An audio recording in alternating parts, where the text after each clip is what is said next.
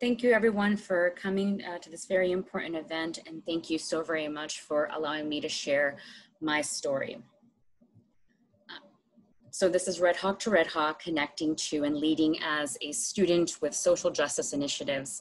My name is Melissa Velez, and I'm a proud Red Hawk.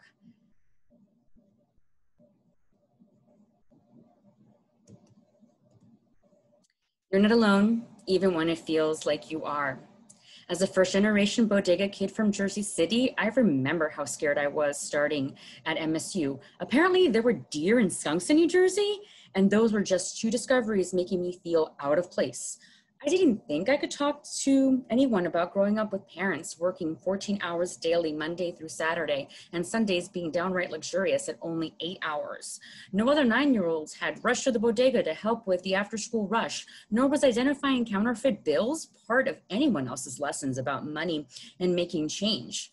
Who else had sat at their Thanksgiving table aware that half the family was absent, left behind in poverty, starving in their parents' country? Now that I was in college, I empathized with the daughters of the Joy Luck Club in a whole new way, as I felt the weight of my parents' years of sacrifices and hopes and dreams resting on me. So yeah, no pressure. If I could pull a share and turn back time, or find a hopeful traveler in a blue box, I'd like to pass that younger version of me a note saying, "Psst, you're not alone.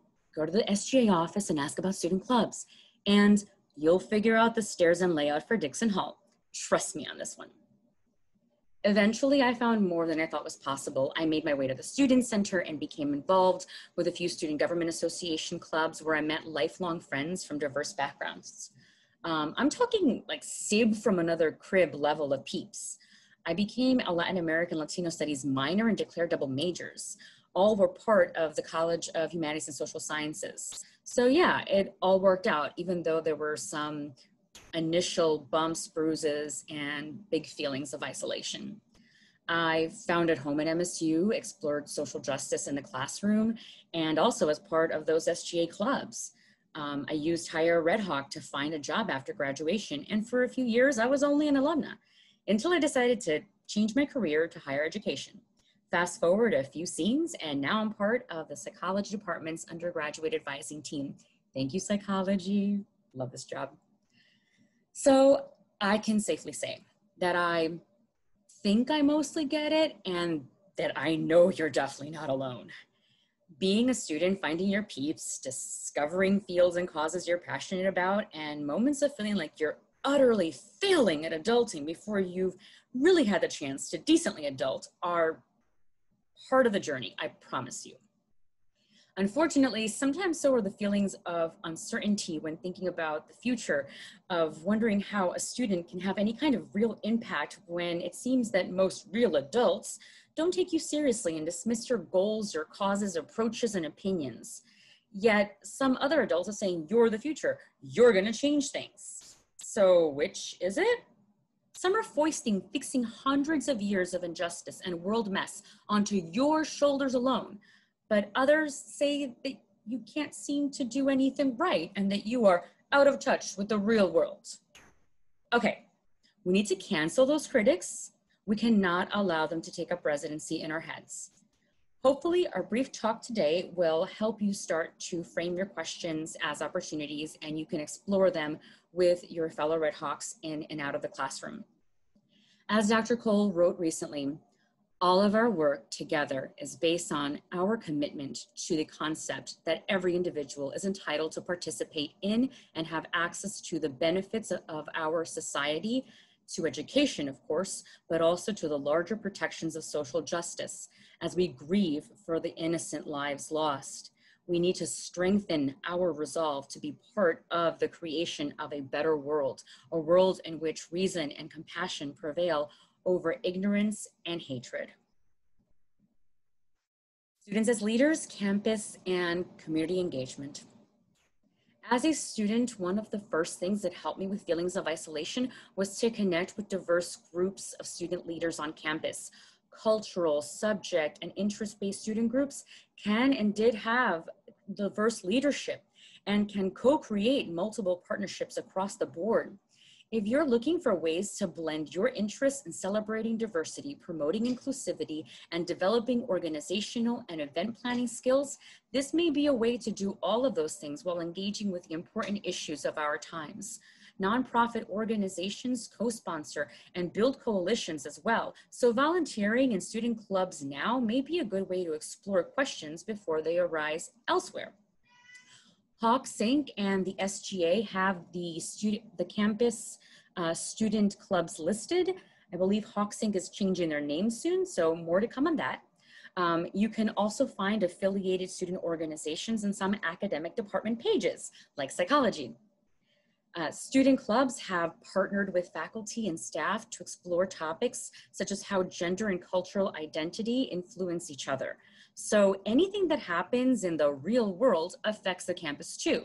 The difference is that we tend to have a more supportive community dedicated to informed and civil discourse. We have faculty experts who can help students focus on relevant research and evidence-based findings.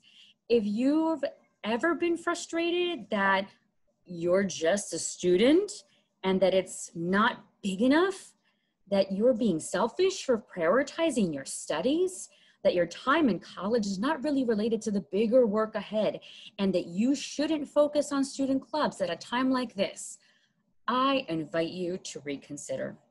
I've witnessed fellow students leverage experience in student clubs and the focus of their studies to land internships while finishing their last years at MSU. And their jobs now span political, cultural, and governmental positions. Some are the top leaders and others are part of the broader leadership teams, but all are contributing in a very direct way towards creating solutions for our present day challenges. Some of these questions that I have on the bottom, we will talk about later. Connecting to academics, intentionally crafting your programs. Informed civil discourse begins but does not end in the classroom. Across campus, there may be different focuses for each college and school, but no matter the subject, that is the foundation of the classroom.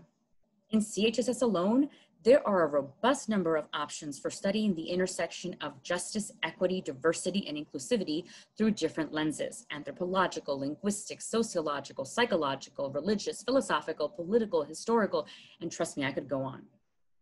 A good number of programs draw from multiple fields and thus bring the strength of interdisciplinary approaches to the studies. As a bonus, some general education categories help introduce you to many of these fields while creating diverse and foundational knowledge from which you will build. In psychology alone, we have faculty members directing 2 of the college's minors: African American Studies and Leadership Development through Civic Engagement. Both minors are interdisciplinary and have courses that overlap with CHSS programs and various general education course options. Going forward, I could continue listing so many of the opportunities across the campus and how they complete each other and what they will give to you both personally and academically, but we'd probably be here for a day or 2. And this isn't about me, it's about you. And I hope that I can model leadership by saying that it starts with listening. StoryCorps says that listening is an act of love. I truly hope that in these times we can give each other that love and space to, quote, normalize changing your mind when presented with new information, end quote. I hope we give each other spaces for nonviolent communication, spaces for discovery through research being guided by professors, spaces for true discussion about how we co-create that better world, spaces to figure out who we are by reading and researching something new, spaces for people who don't need to look like you to become those lifelong connections, because it really does turn out that you shared way more than you could have predicted. Spaces for Red Hawks to fly. If anyone has questions or comments, you could raise your hand or write in the chat box and we'll call on you guys.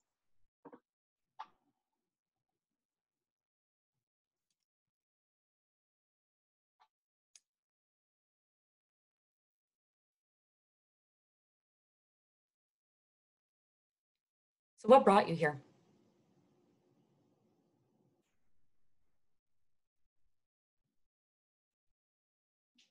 Melissa, Casey is asking if they should answer your questions. Oh yes, feel free to jump in on any and all of that. I think about a bunch of questions all at the same time. Just jump in.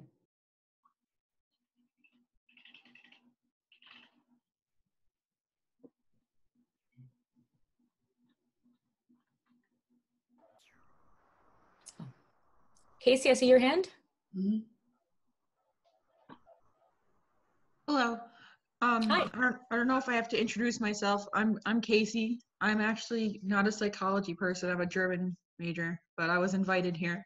So, um, something that I wanted to answer was the about the organizations, and I think first of all, actually obligated to answer it, that I do read the what's it called, the emails, because I'm obligated to. I'm a part of Team Rocky, and Team Rocky is a part of this communications board. So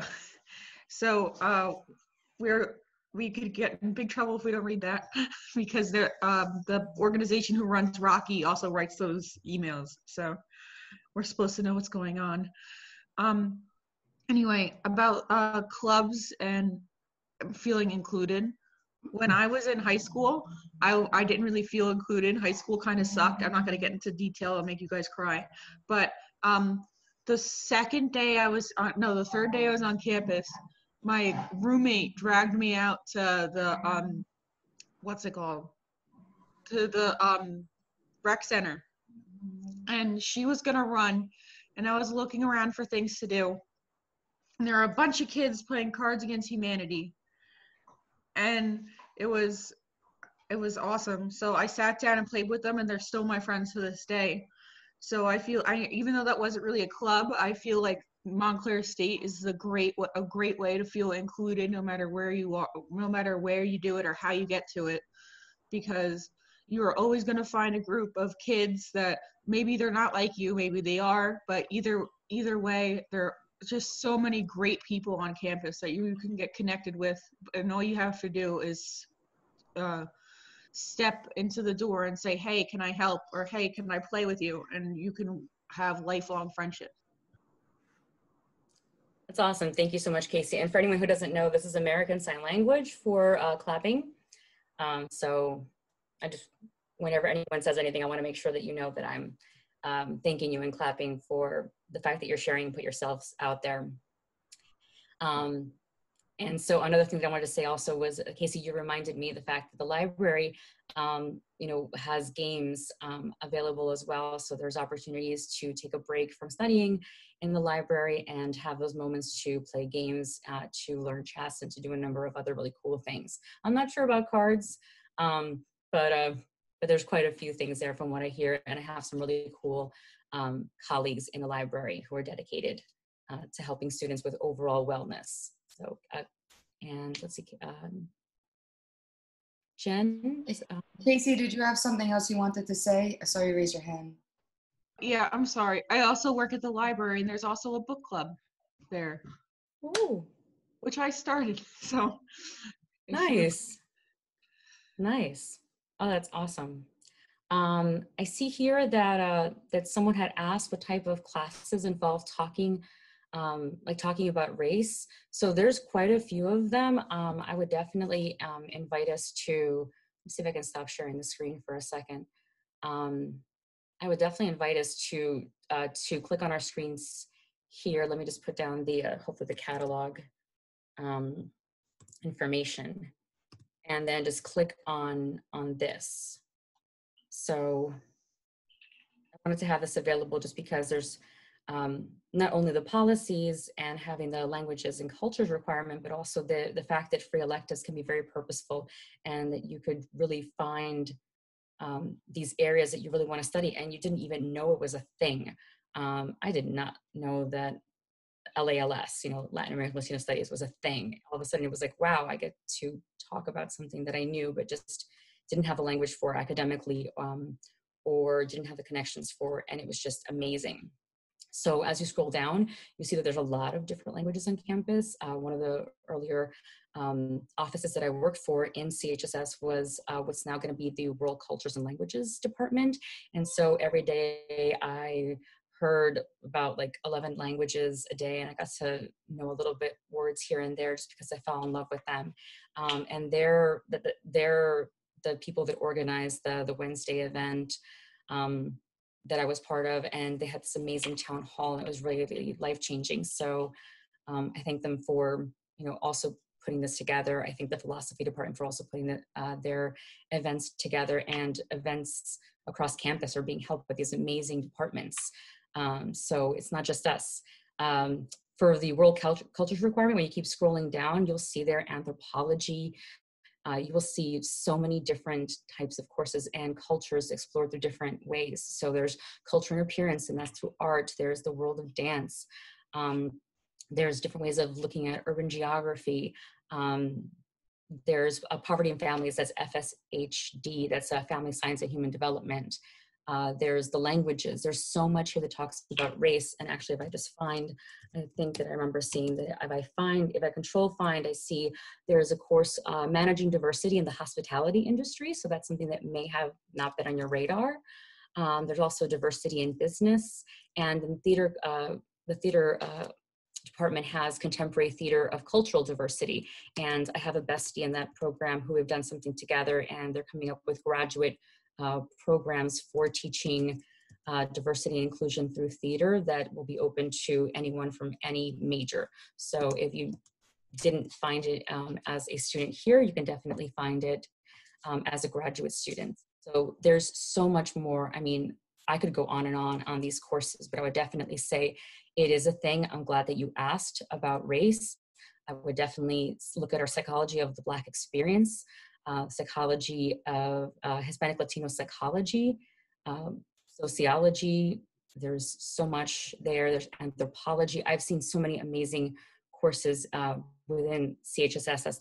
Those are some of the programs I know a little bit more just because of my experience with them. So I definitely say it's worth it. If you see something that sparks your interest, by all means, we're available to talk. I just want to make sure that you have time to explore and let things marinate a little bit for you. Does that answer the question? Oh, good.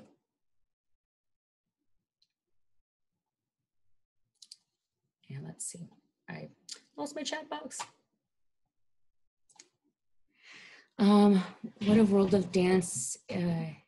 Oh yes, so what is World of Dance, and is it elective or a club? So I think World of Dance is actually a course. For, if you looked at this link, it's a course. So there's also different dance clubs from what I remember with the SGA. So that's one of those nice marrying of your time as a student in what's called student affairs at the university, and also academics. So I would definitely say, take a look at that. You have free electives. You have the opportunity to find yourself exploring those themes in those ways. I did a diversity through theater program recently, and I hadn't done that in forever, and I had never actually married those two. I'd done theater, but it was never about race and about social justice, and I had just never done it in that kind of way. And that was this amazing synergy and amazing immersion that I thought was just life-changing, and it just made me think about things in a different way. So even as you continue knowing that you're going to learn and you're going to relearn and you're going to be open to new things, I would definitely say take a look at it out there, combine different things. Be very creative with it, because there's definitely connections to so much. Oh yeah, so here you go. So CC says, taking sociology and psychology right now in humanities and social sciences, speaking about race, interested in major psychology, working with children since I want to empower them. A little shy sometimes. Don't worry, I'm shy too. I mean, why do you think I turned off the camera? I'm better with one-on-one, but sometimes it's like, whoa, I'm already out there. Going deep into some Brene Brown vulnerability out there. You can look it up on a TED Talk, Vulnerability Hangover. You'll love Brene Brown. She's cool. Let's see here. How do you sign up for intramurals in MSU? That's a great question. I'm gonna have to get back to you on that one because I don't 100%. I already sent the link, Melissa. We answered a lot of Cece's questions. Oh, good. Oh, good. So where are we now then? Just because I feel like I'm. Oh, good. Anyone else have any other questions or comments? Cece, I love it. It seems like you're on your game, especially still being a high school student. That's awesome. And you know what? I'm going to put Melissa's contact information in the chat for you, so you can reach out to her after for a one-on-one also. Thank you. You were asking student like questions like as if you were a student. I was like, what year are you in? It's like you're in high school? I'm a senior. Yeah. Oh, wow. Are you joining us in the fall? Yeah. Welcome. Thank you. Thank you for joining us. Yeah. Now you know who's going to send you those emails. And anything else? Anyone else here? I don't want to take up too much more time because I'm afraid of going over time, and I'm chatty if you haven't noticed. So anyone else, anything come up when you thought about it in the big and little ways? Like, you know, would you go to a club where you were guaranteed to be the majority? Would you go as a minority? Like, what would you do in the everyday to change like a little habit to make diversity, inclusion, social justice more a part of your weekly conversation or things that you prioritize?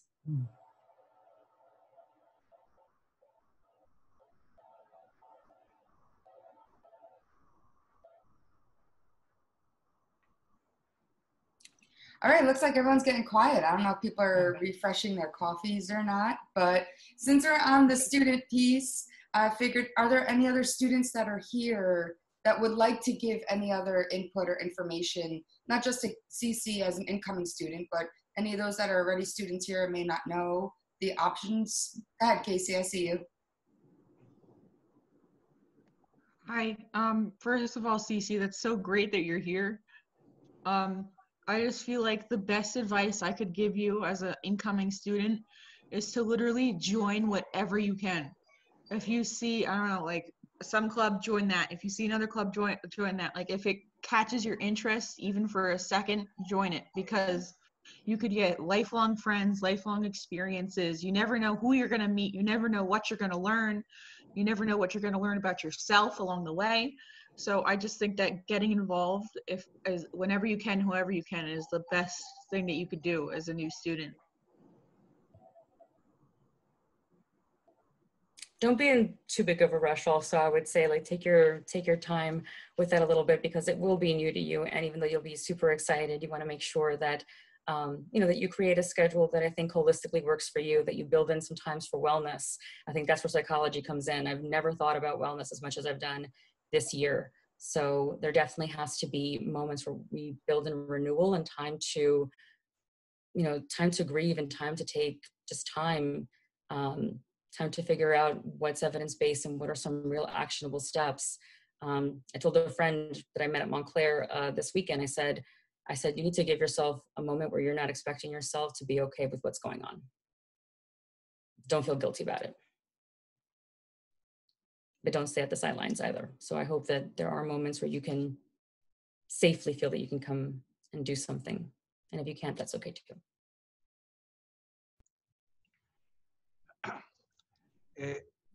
Milton, you want to mention the multicultural psychology clubs? I saw you put the link there, but you want to say a few words about the what is happening there? Sure. Hi, good morning, everyone. I'll be connecting with you all at 10:45 to talk about implicit bias and how to understand it and respond to it. Looking forward to that conversation. But I've been advising the Multicultural Psychology Scholars Club for a little over 10 years now. We just celebrated 10 years this year, and we were planning a big party, but the pandemic took that plan away, but hopefully we'll be able to plan something soon. It's a club within the psychology department that looks at the intersection between multiculturalism and psychology. So it's almost like a multicultural psychology club. And we typically meet on Wednesdays during the common hour. And when a lot of the other clubs went silent during the pandemic, we remained alive and well. We offered several programs in the spring to just remain connected with you. I was really proud of the student executive board who kind of remained connected with all of you. So check us out. I put it in the chat box. You could visit our website, or you can connect with us through Facebook or other social media platforms. So we look forward to connecting with you. Thanks for highlighting that, Yoel. And I see here that Cece says that you have some friends from high school that are also coming with you to MSU. So you have a couple of peeps coming along. By all means, invite them on over. Psychology doesn't have to be their program. If that's not their jam, we can always, there's always a psychology course you can be taking for general education, especially psychology of leadership and psychology of the Black experience. And Casey, we won't know until late July what's going on in the fall on campus. I see that you put that question in for the fall. We have no idea if we're still going to be remote or in person or half and half, some sort of hybrid mix.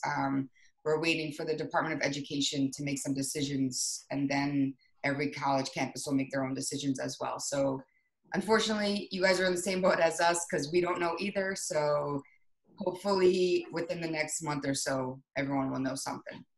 So you could tell all your friends that too. Don't ask us, we don't know either, unfortunately. I can say that there is a real effort to incoming freshmen will have a campus experience. There's a real effort that is being made. We know students want it. It's complicated. There's a lot of health and safety issues involved with that.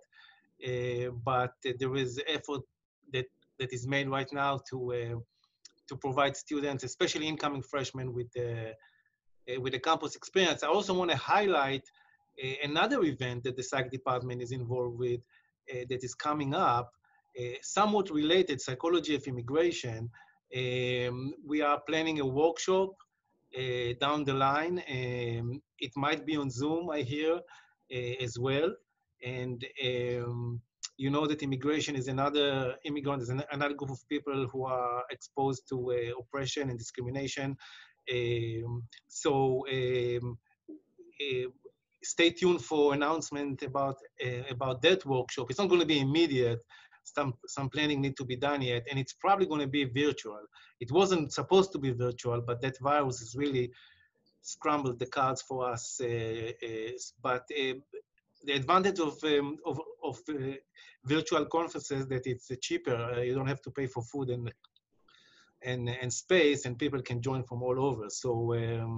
So that's coming up, and we also offer inside the course psychology of Hispanic and Latino. We offer psychology of immigration in that course as well. So stay tuned. Melissa, anything else coming up? I mean, the next presentation is going to be at 10:45. Now it's 10:33. But we are here. You guys can ask any questions that you want to ask. I want to keep it to the schedule. I don't want to get it early because people are probably planning to join it at certain times. So we definitely are open for questions and hi Paul and comments for everyone. I mean, those are crazy times, and we like to share. And you can share with us any questions, any comment on anything that you like. Melissa?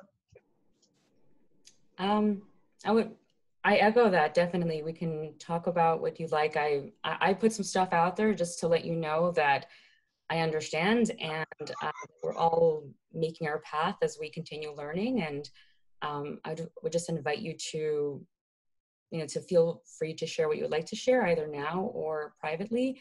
But definitely explore those questions, because you never know what is actually research, what's something that someone's studying, and you could just be following, a general curiosity and find a whole new career and be like, whoa, that's a thing. Kind of like John Oliver. How is this still a thing? Well, it's like sometimes things are good things, and they may just be that they're in an academic article that you have to take a look at and just have that built in terms of the time that you give your studies. But it's definitely an amazing opportunity, and I'm so incredibly grateful. Like, another thing that I don't share too often, but I figure I will.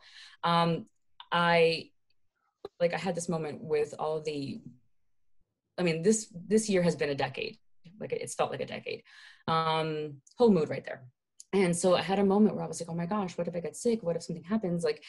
And then had a moment where I was like, I'm so glad I changed careers, because I had to just turn it around. I had to look for a silver lining. I had to think about gratitude. And I was just like, I'm so glad I changed careers. And for a while there, that was like the only thing that I could really be certain of, that things were uncertain. There was a lot going on. My parents live in a different state. They're older. There's so much stuff. I'm not going to go into it. But for a moment there, that was all that I could say to myself. At the end of the day, I'm so glad that I did this. I'm so glad that I'm part of this.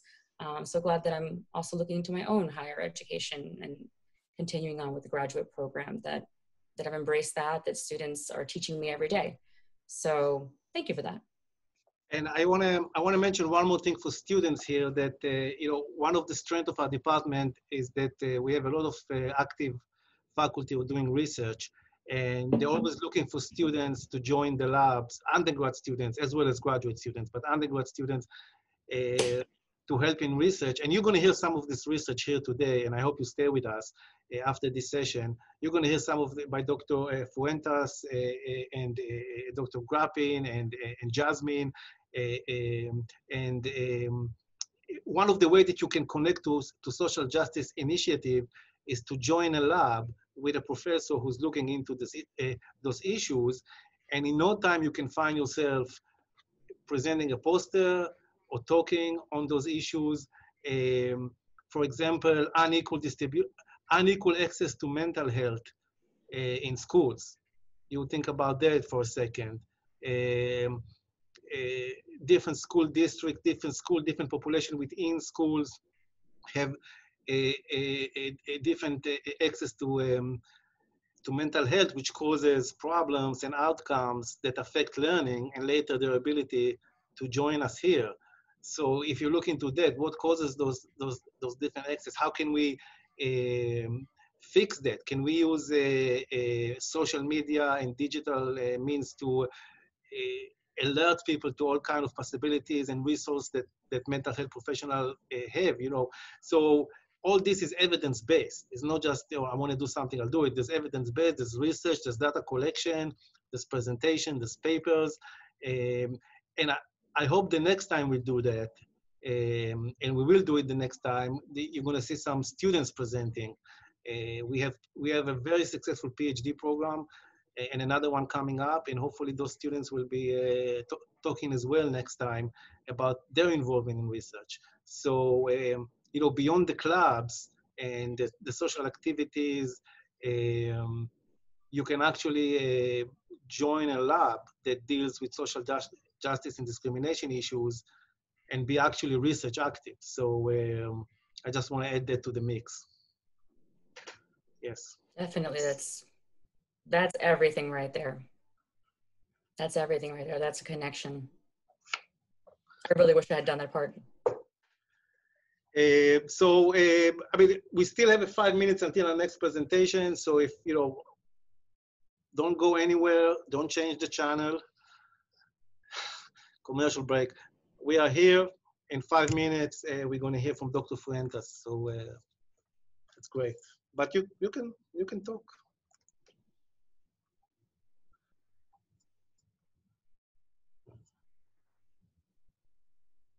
Thank you so much for inviting me, Melissa. I have to go. I'm watching my siblings today, so I could only make the early morning one. I've corralled them upstairs, and they're not going to stay upstairs much longer. So, thank you so much. No, thank you for joining us. Thank you for all that you shared, for being so active on campus. And you might have heard my cat make some noise before, so no worries. Like, we're all coming live from our living rooms. So take care of siblings and keep persisting. I would say to any student, keep persisting. This is about the long game. This is about continuing to make this a thing. So you don't have to do it all today. Enjoy. Thank you so much, Casey. Thank you. Have a good one. Thanks. Bye. All right, so at 10:45, our next speaker and the first in the series of the evidence-based presentation and the things that our faculty do, and we hope to communicate to you today, is Dr. Milton Fuentes. He's a professor of psychology, coordinator of advising. He's running the Multicultural Psychology Club, and he's going to talk today on understanding and addressing implicit bias. So, take it away. Great. Thank you, Dr. Arya, and thank you everybody for joining me this morning. In addition to being a professor in the psych department, I'm also a licensed psychologist in New Jersey and New York, and I'm a member of the Equity, Diversity, Inclusion Collaborative that comes out of the American Psychological Association. So very quickly, I just want to share some remarks around my presentation today. First, as you can probably deduce by the title, it's a very timely topic. I want to share very quickly what the current thinking in the field is around training folks around this topic. At first, folks, just tried to offer lots of information to people in a real didactic approach. Here's a lot of information and that might change you. And the research quickly found that that wasn't very effective. And then folks tried to engage individuals in a series of exercises that what the hope was that they would also move people in the right direction. And the research also found that that wasn't effective. The answer, quite honestly, is somewhere in the middle. We do need the right information so we can process it and make the appropriate connections. And so we do need to give you that information. And we also need to make sense of it, think about how it relates to us in our field. And that's the experiential part. Some interesting research has revealed that sometimes when we do bias reduction training, it could actually lead to more bias because folks feel like they've gotten the training and they don't need to worry about their biases as they make decisions or interact with others. So we want to be mindful of that dynamic as well. I've been given 30 minutes to chat with you about implicit bias, so that's a tall task. We want to be careful with this one and done mentality, right? Oh, I did the training, I'm okay now. This is an ongoing process.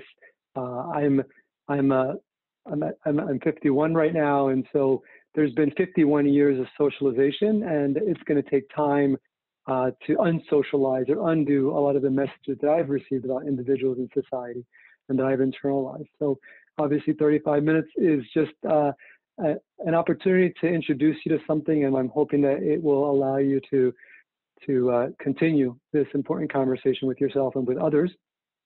This stuff, what we have found is that when we do this stuff, it does involve a reflection or within ourselves, some intrapersonal reflections. We do need to start with ourselves.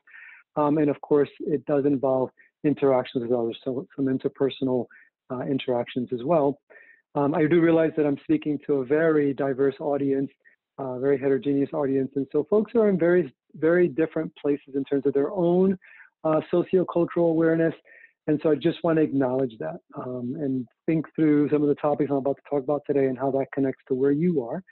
And I just want to end with the fact that some of this stuff is sensitive and it could cause us to feel not only physical distress, but psychological distress. Professor Jackson, African-American psychologist at the University of Michigan, has alerted us to this finding. And so we just want to be mindful. As I introduce stuff to you, take care of yourself over the next 35 minutes. Think about what you need to do to take care of yourself. I turn to mindfulness. I'm feeling my feet on the ground right now. I may take a few cleansing breaths throughout the next 30 minutes just to kind of take good care of myself, and I invite you to do the same. I want to engage you a little bit in this conversation. So what I want you to do now is, if you can, go to menti.com, www.menti.com on your smartphone or on your computer. And it's going to ask for a code. So once you get there, www.menti.com, it's going to ask you for a code. Go ahead and put that code in, 828331. And I'm going to go ahead and activate that right now. And what I'd like you to do is I'd like you to share with us a value that matters to you. And while you're doing that, I am going to share my screen so that you can see what folks are saying about what matters to them. Hopefully you can see this.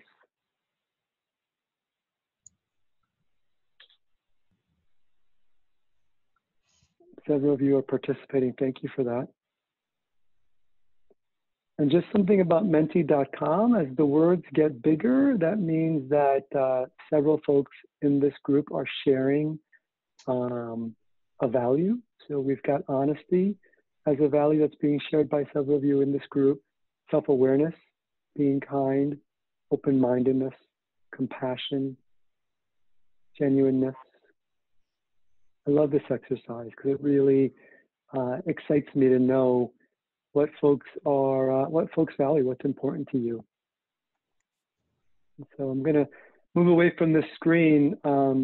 During this time right now, we are having some really important conversations. That's a cool website. And thank you. And it's heartening to know what matters to you all. The reason I like doing this exercise is because sometimes, let me just see if I can find my screen here.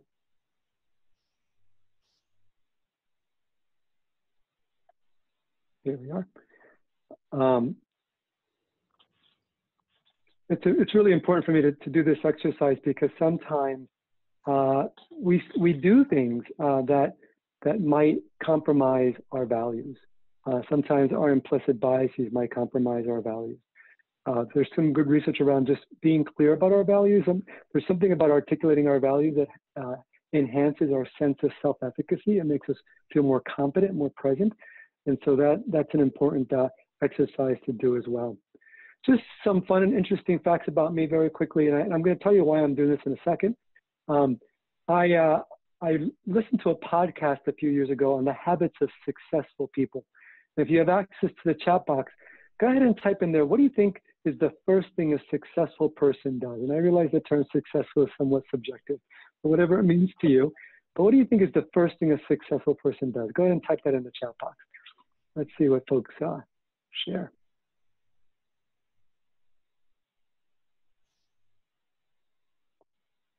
And if you have a chance, go ahead and take a look at what folks are saying. Yolanda, it's good to see you. Thanks for joining me. Hi, Jennifer. Good to see you. Awesome. Thanks, folks. Thanks for participating. What I learned in this podcast is the first thing successful people do in the morning is they make their bed. Some folks argue that's so that they can experience an immediate sense of accomplishment, which sets the tone for the rest of the day. Some people argue that it's because after a really rough day, it's good to come home to a nicely made bed. And that's a nice experience. The next thing they do after that is they meditate. I meditate for 10 minutes every day after I make my bed. I actually do two things right away. While my coffee is brewing, I make my bed. And so I have two immediate accomplishments: a brewed cup of coffee and a made bed. So two immediate things. And then I meditate for 10 minutes. I've been doing that for a little over 2 years now. It has made such a difference. And then the third thing they do is they reflect on their goals, their personal and professional goals, and they think about 2 or 3 things they're going to get done that day, that they promise to get done that day, that connects their bigger goals.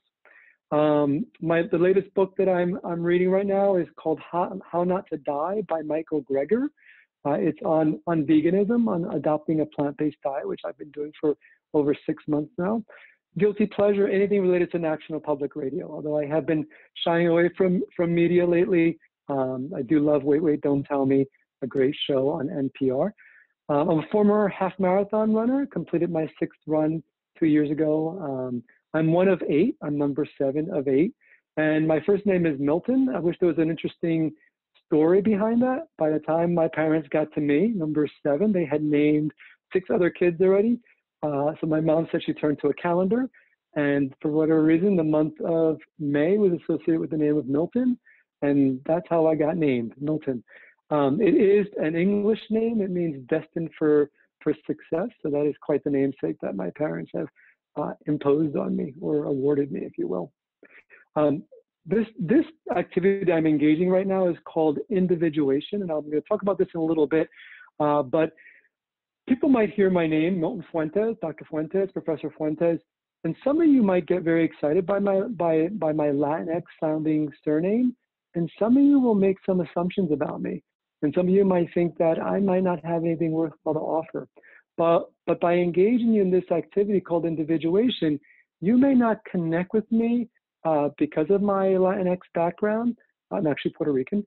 You may not connect with me around that, but you may connect with me around some of the stuff I just mentioned.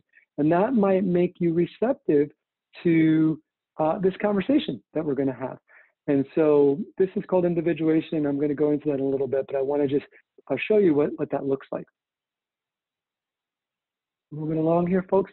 Just really quickly, in terms of our conversation today, this is managing our implicit biases, understanding our implicit biases is very important to intercultural competence.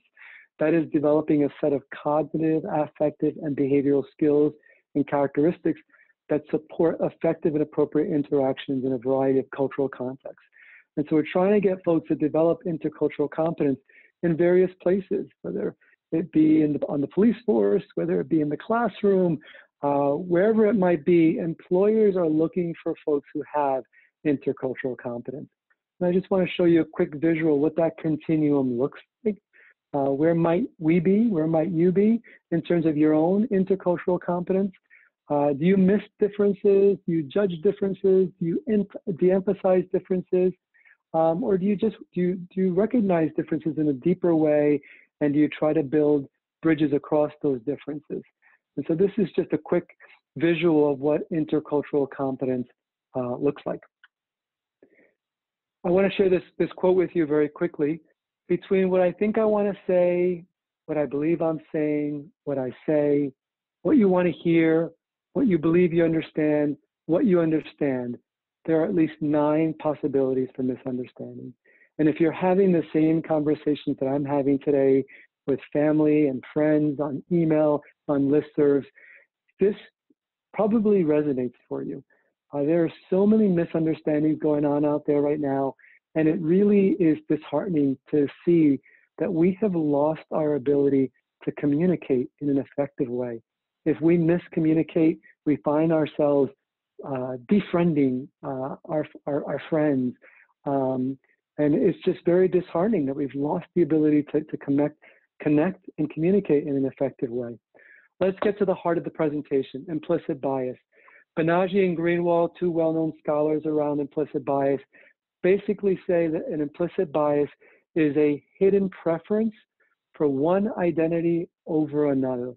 So when we look at implicit bias, some of us will prefer certain races over another. Some of us will prefer certain skin color tones over others. Some of us will prefer certain sex or gender expressions over others. Some of us will prefer sexual orientation or ability over others. I know I'm leaving out some identity factors, but we have been socialized to prefer some things over others. And that process is in that quote right there.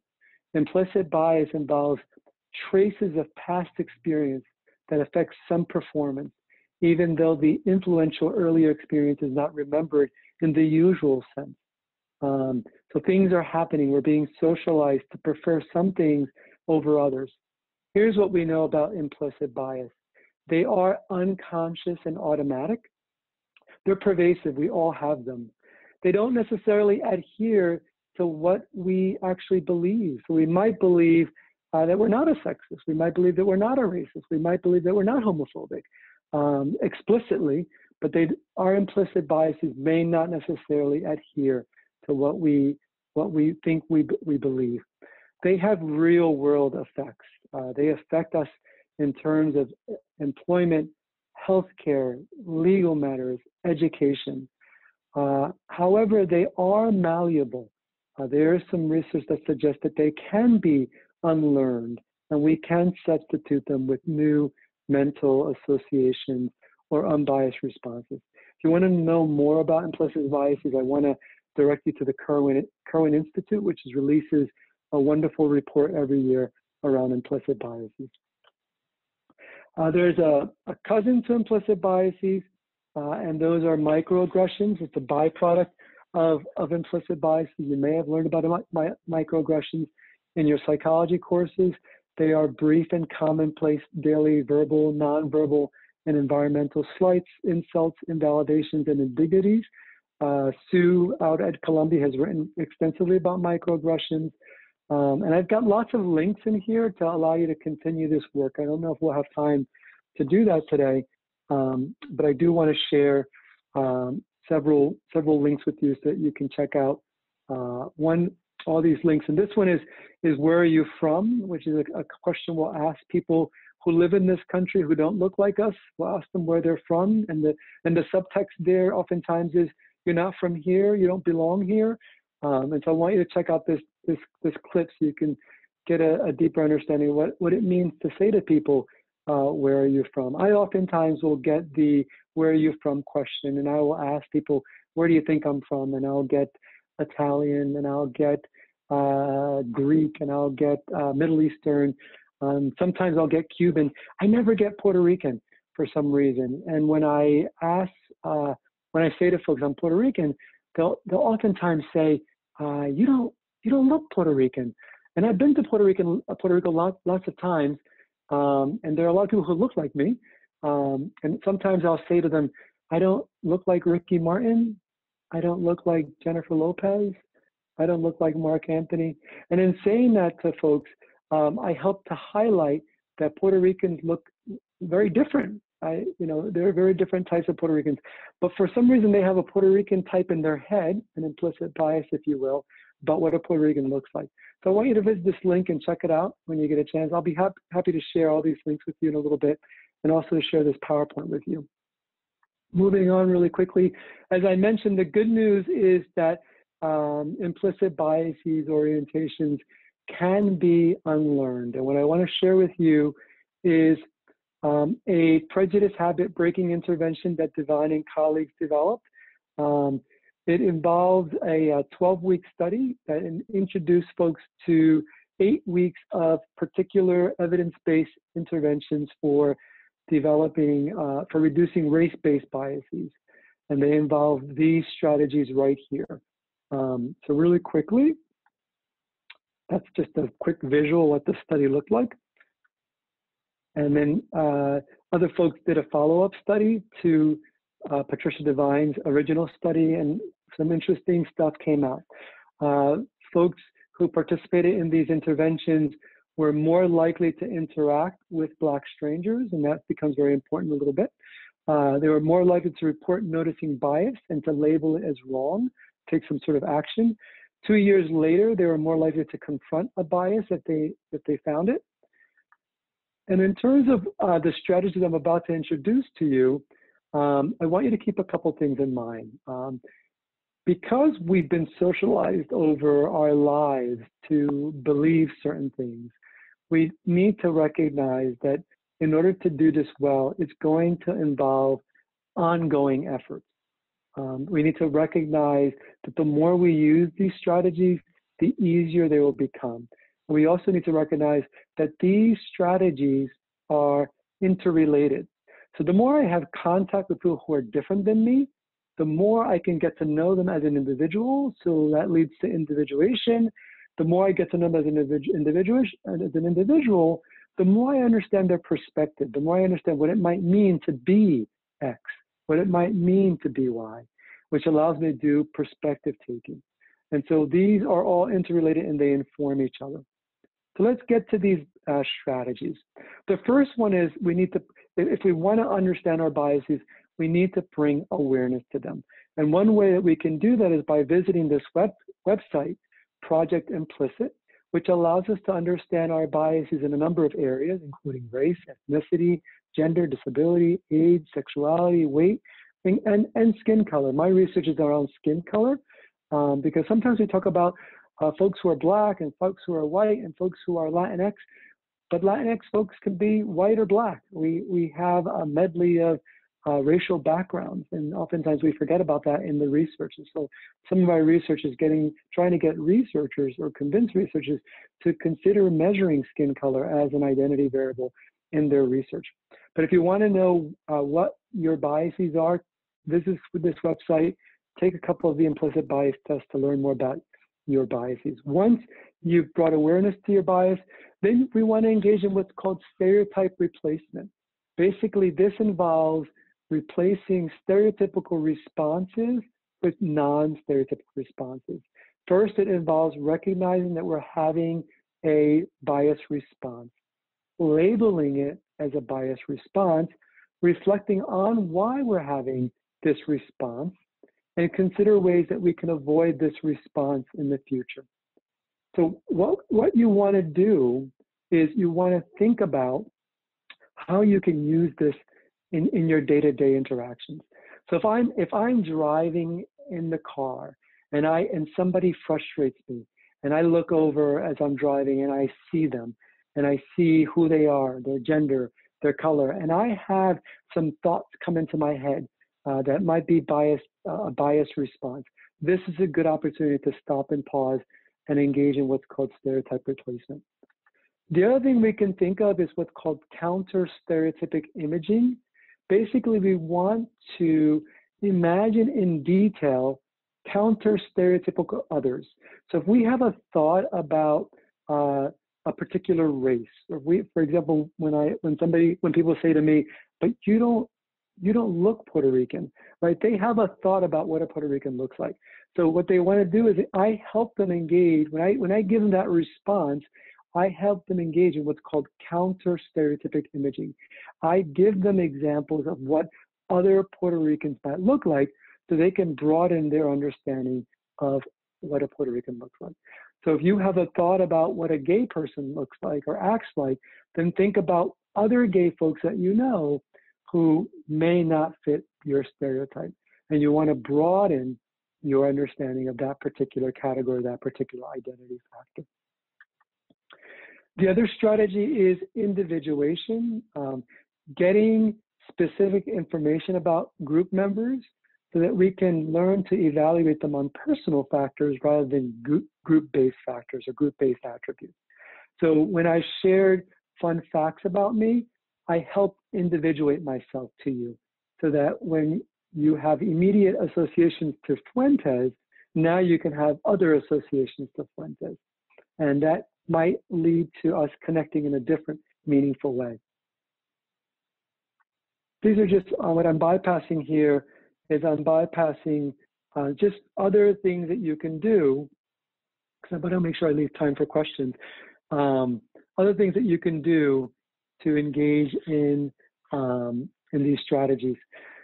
The second to last strategy is perspective taking. So trying to take the first person perspective of what it might be like to be a member of a stereotype group.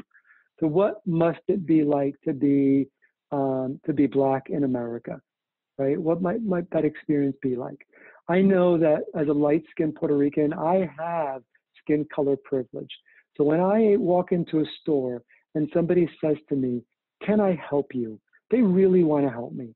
The subtext is not, I know you're there and I'm monitoring you, right? When I go buy a home in a community, people will allow me to live in that community because of my skin color privilege. If I try to hail a taxi will stop for me because of my skin color privilege. What must it be like to not have that skin color privilege and have all the experiences that folks are having in society? So having some perspective on that helps increase our psychological closeness to the stigmatized group and helps ameliorate our automatic group-based evaluations of that group. And then the last strategy is having contact with folks who are different than us. This was all Port social psychologists. This is an old strategy, but we tend to shy away from it. And if you look at Claude Steele's work, he wrote a great book called Whistling Vivaldi. People are afraid to talk to people who are different than them because they're afraid to say the wrong thing. And that's called identity threat. And what Claude Steele says, African-American scholar who's done some great work, what he says is we have to give ourselves permission to mess up in these conversations. Remember, it's not anybody else's job to educate us. We have to educate ourselves. So we can't turn to folks who we would deem to be the other and ask them to educate us. That's not their job. It's our job to educate ourselves. And at the same time, we have to realize that some of these conversations are difficult. We're going to mess up. That's okay. Just be willing to learn from that mess up, inform ourselves from that mess up, and continue the dialogue. So this is just a self-reflection exercise that integrates all of these exercises. And these are just some other resources. A lot of what I just said is in this book called The Blind Spot by Banaji and Greenwald, written for folks out there, lay folks, so please consider checking it out. As we do this work, let's make sure we take care of ourselves. This work can be taxing psychologically, emotionally, spiritually, personally, and professionally. So let's make sure we're taking care of ourselves. This is just a little self-care wheel. And I just want you to pause for a second. We got 4 minutes. As a result of what you just heard in the chat box, what might you be willing to do? Go ahead and put that in the chat box. What might you be willing to do now as a result of what you just heard in these 25 minutes? While you do that, I want to just scroll some other resources that I'm sharing with you. If you can just share in the chat box things you might be willing to do.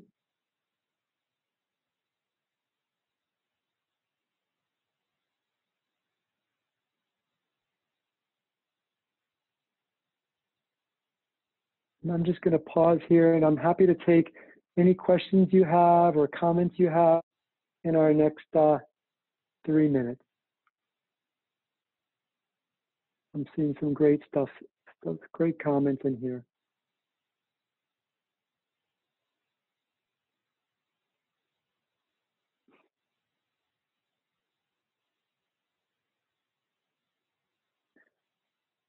Thank you, folks. You're really putting some great things in here. The more specific you can be and the more public you can be around your commitment, the greater your chance of engaging in this behavior that you want to engage in. So be as specific as possible. Tell somebody that you plan on doing something and ask them to hold you accountable. And that will lead to true behavioral change. Thank you, folks, for participating. Anybody have a comment or a question? I know I'm on this call with some social psychologists, so I feel a little bit of like an imposter here. So I welcome Dr. Collins or Dr. Wilson to fill in the blanks here if I missed something or if I misrepresented something. I find myself being like a closet social psychologist sometimes when I do my research. Anybody want to raise their hand or ask a question? Jenna, any questions in the chat box that you can highlight? Nothing yet. Everyone's giving other suggestions. Awesome.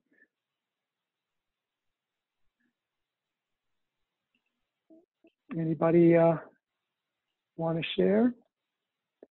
So what I'm going to do now, folks, between now and the next presentation, which is 10 minutes, I'm going to cut and paste all the links from my presentation. I'll put them in the chat box so you can have access to them. But I see some great specific presentations here.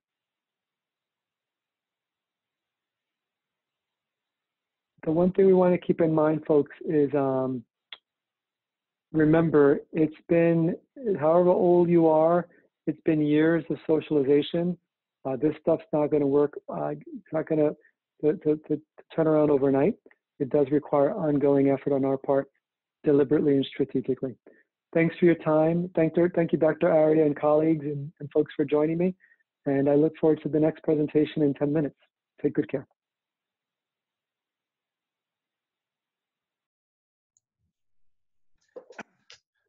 Thank you, Milton. I mean, we still have time. Our next presentation is actually at 11:30, according to the schedule. So we still have time for questions. And if people want to share anything regarding implicit bias, experiences that they had with themselves or others, question for Dr. Fuentes, we still have the time to do that.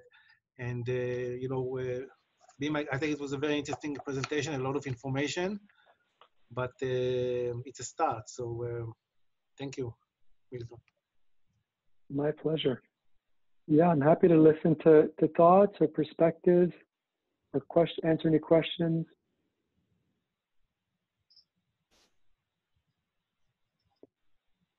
Thank you, Dr. Wilson, for highlighting there. You wanted us to note that one thing I would add is that training ourselves out of bias does not necessarily need to be implicit. There is great value in considering comprehensive approaches to bias reduction. Recognizing our implicit bias is one important part of the overall approach. Thank you for that, Dr. Wilson.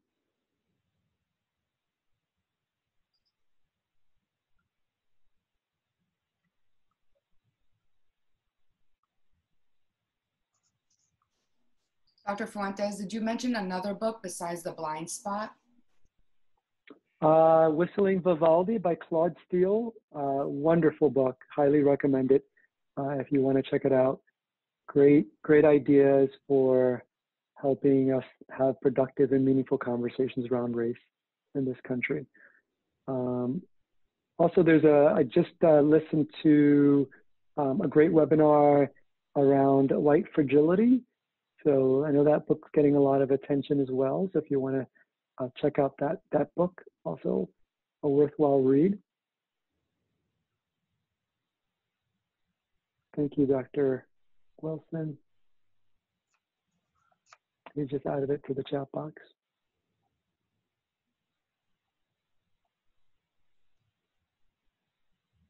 So for faculty who are on the call or students, one thing that I try to do in the classroom is I try to blind grade.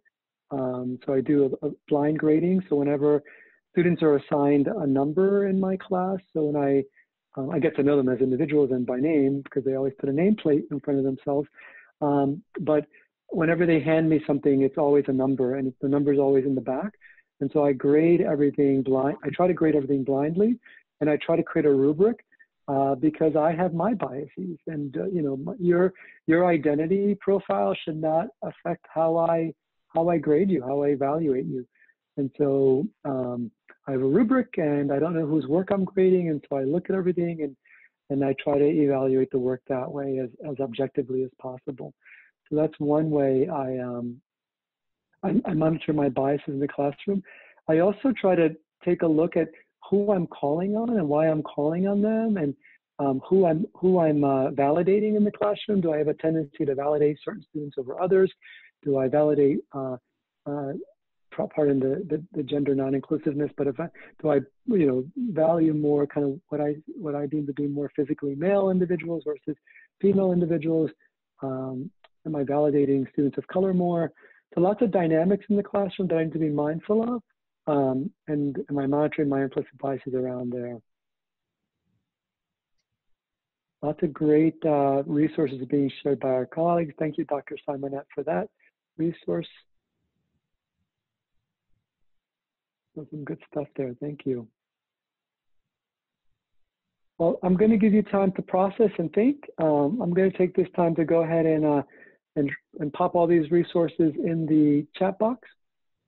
If you email me at fuentes@montclair.edu, I will gladly share a copy of this presentation with you.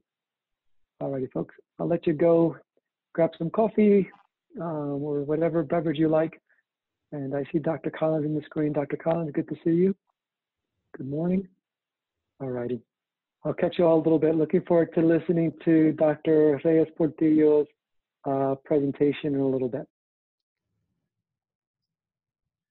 Thanks again, Milton. So it's 11:20. We got a short break to get some coffee, and the next presentation by Dr. Reyes Portillo is going to start at 11:30. So I will introduce her then, and we'll continue this. It was very interesting. Continue this interesting conversation. Thank you. So yeah, thanks for asking me to participate in this day of conversations. And thanks to everyone who has already given really interesting talks. I'm going to be talking about some research that I think can help to inform kind of the experience that kind of we in society are going through right now. There are lots of ways to think about these events, people's reactions, people's actions out there on the streets from a historical lens, a sociological lens. I'm a social psychologist, so I'm specifically going to be kind of talking about some research from the area of social psychology. So just to get started here, I'm going to kind of back up to a different time point that wasn't so long ago that, you know, I think in many ways kind of started us down the road of this modern movement. In 2012, Trayvon Martin, pictured here, was shot and killed by a community member in his neighborhood while walking around. This happened in Florida. Not long after that, a couple years later, actually, Michael Brown was shot and killed by a white police officer in Ferguson, Missouri. And then very soon after that, Tamir Rice, a 12-year-old boy, was shot and killed by a Cleveland city police officer while playing with a toy gun in a park near his home. And these were certainly not the first police killings of unarmed Black men and boys in our country, but they struck a nerve and I think kind of spurred this new movement for our current generation. These killings and many others, Eric Garner, Alton Sterling, Philando Castile, Laquan McDonald, Sandra Bland, Walter Scott, Terrence Crutcher, and now in 2020, skipping several years now, George Floyd, Breonna Taylor, and Ahmaud Arbery, in addition to people who have continued to be tragically killed in the context of protests of those deaths and the police actions in those deaths. All of these deaths have led people to feel compelled to declare explicitly and simply that Black Lives Matter. So this is kind of this movement that so many of us are paying attention to, are participating in. So it became this really kind of bona fide social movement, not really necessarily a centralized one, but with many individual local chapters all over the US. And Black Lives Matter protesters became known for speaking out against disparities in the criminal justice system and police behavior, but also about things like economic injustice. In fact, it's a multifaceted and sort of organization or collective that takes an intersectional approach with a focus on including voices of people who have tended to be marginalized in discussions of race and gender-focused social justice. So that's a kind of broad context for sort of part of this movement that's happening in society right now. I'm going to actually kind of try to take a narrower focus, but with hopes of sort of shedding light on things related to these movements. And so really kind of today specifically, I'm going to kind of be talking a little bit about how psychology and specifically social psychology can inform this movement. I'm going to start with kind of just some data that sort of help to frame this problem and this discussion, things that many of you are very well aware of, I think, at this point. So one thing that we know is that there are disparities in how communities are policed. There are lots of data that show this from different cities around the country and North America. One thing that we know is that Black people make up a disproportionate share of police stops, whether you're talking about stop and frisk in New York City, where between 2004 and 2012, Black people made up 52% of police stop and frisks, even though they make up much less than 52% of the population of the city. If you look at Boston, another city, we have very similar data. On the right pie chart, you can see that Black people make up about a quarter of Boston's population, but they make up about, or made up about 2/3 of police civilian encounters between 2007 and 2010. So again and again and again, you can look at data like this that shed light on who is being stopped by police, who is having to have these encounters with, conversations with, and sort of encounters that have the potential for escalation with police officers in their cities. Of course, we also have data about who is killed by police. This is just one particular graph from 2012, but you can look at similar data from 2015, 2018, 2019, basically in a year, showing that Black Americans make up a disproportionate share of those who are killed by police. And the bottom part of this graph shows that this disparity is even sort of larger when they are not attacking. So among people who are unarmed or not attacking otherwise, Black people tend to be much more heavily targeted in these police killings than non-Black people. And so, you know, this brings up a lot of questions. One thing that is inherent in these is the idea of threat. Police officers are authorized to use force in situations in which, quote, a reasonable bystander would judge that force was necessary to protect their life. basically, did you feel that this person is threatening to you? And this idea of Black threat is central to many of the questions that social psychologists have posed over the last several decades. So we're thinking about what is it about, that links Blackness and threat in the minds of people, white people, but not just white people. And really here specifically in the United States, although you could look at Canada as well and see much of the same happening, and all over the world. And so I'm going to talk a little bit about some of the research that social psychologists have been doing really for decades now. So this idea is not new. Pictured here is Dr. Claude Steele, who Dr. Fuentes already mentioned earlier today. Dr. Steele wrote of this experience of what he called whistling Vivaldi in order to deflect a threat stereotype. This story actually came from a friend of his who was a fellow Black man who went to grad school at the University of Chicago in the early 1970s. This man basically knew that people saw him as a threat, and he decided upon a strategy to deflect this stereotype. He would learn to walk around whistling Vivaldi, and he thought that surely people who passed him on the street, if they heard him whistling these works of a Baroque composer and violinist, they wouldn't feel as though he was a danger to them. And this seems to have worked for Claude Steele's friend. But that's not really practical as a public policy to train every person of color to whistle Vivaldi in order to not be threatening. So it's one kind of story, I think, that begins to offer some insight into the psychological processes that are at play when we think about how people, such as police, interact with Black Americans. So I'm going to be also talking here a little bit more about psychological insights into these disparities for the rest of this talk. What can we learn from psychology about these disparities? And there are multiple different processes that might be at play. For example, something like explicit prejudice, just the idea that some people may just be very overtly biased, and we can see overt bias at play in some of these events. Sometimes people just harbor very explicit racism that gets expressed in their behavior. This is a very real phenomenon, but I'm also really going to focus on some of the more subtle forces as well. Things like implicit prejudice that Dr. Fuentes talked about, and I'm also going to refer to that as automatic associations, the associations that people have in their minds between something like between Blackness and threat, for example. I'm going to talk very briefly about stereotypes about size and threat, the idea in kind of embedded in American history that, that Black Americans and Black people are actually kind of larger than life and in this really kind of threatening way, which goes all the way back to 1619 and the beginnings of slavery. I'm also going to talk about something called prototypicality biases. I think I'll just kind of get to that in a few minutes.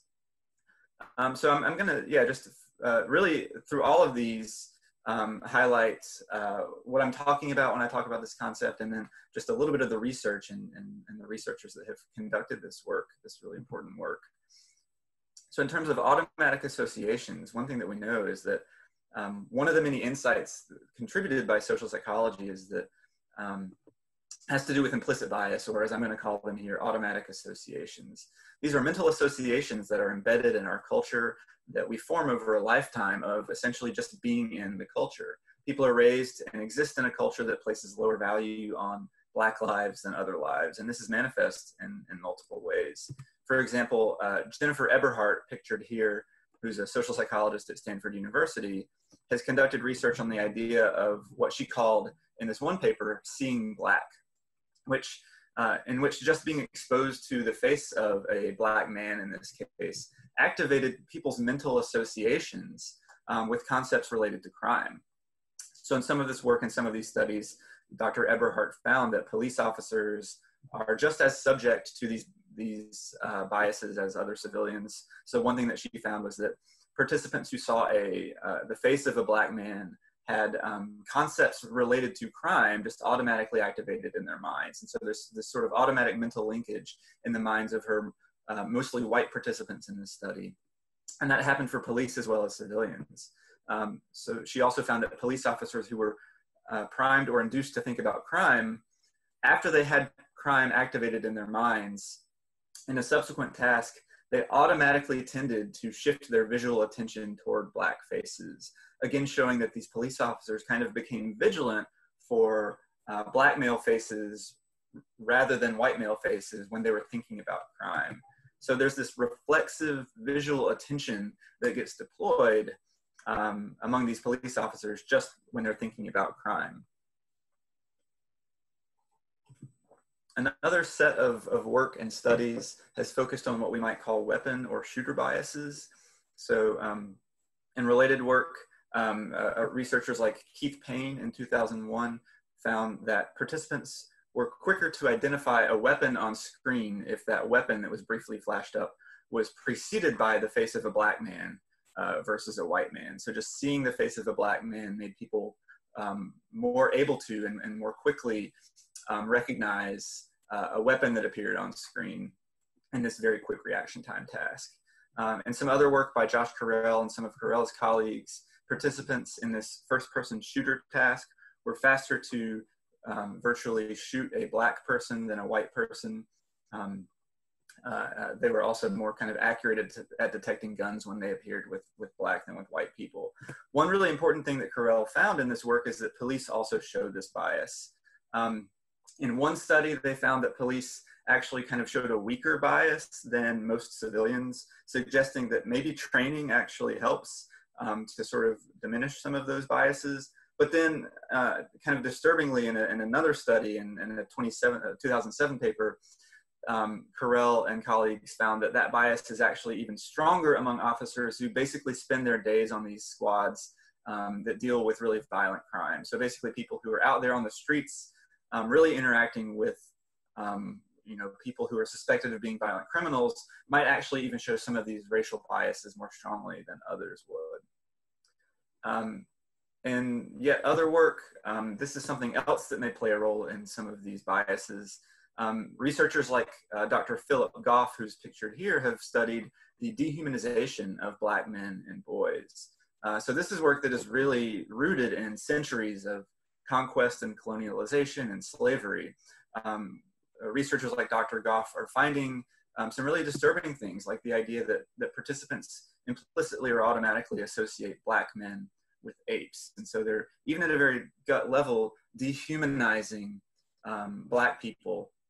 And another sort of set of findings from Dr. Goff actually showed that these dehumanization tendencies predict other important tendencies about how we interact with others and how we judge others. In one study, Dr. Goff found that dehumanization predicted the tendency to see black teenage boys as older than they are and older than same-aged white boys, and also more culpable for suspected crimes. And once again, Dr. Goff found that police show these biases as well in one specific study where he recruited police participants. Dr. Goff has been doing some really important work over the last few years with an organization that he founded called the Center for Policing Equity, in which he and his colleagues actually work with police to try to train them to work on some of these biases with things like implicit bias training, but also procedural justice training, which we don't really have time to get into right now, but we can potentially talk about.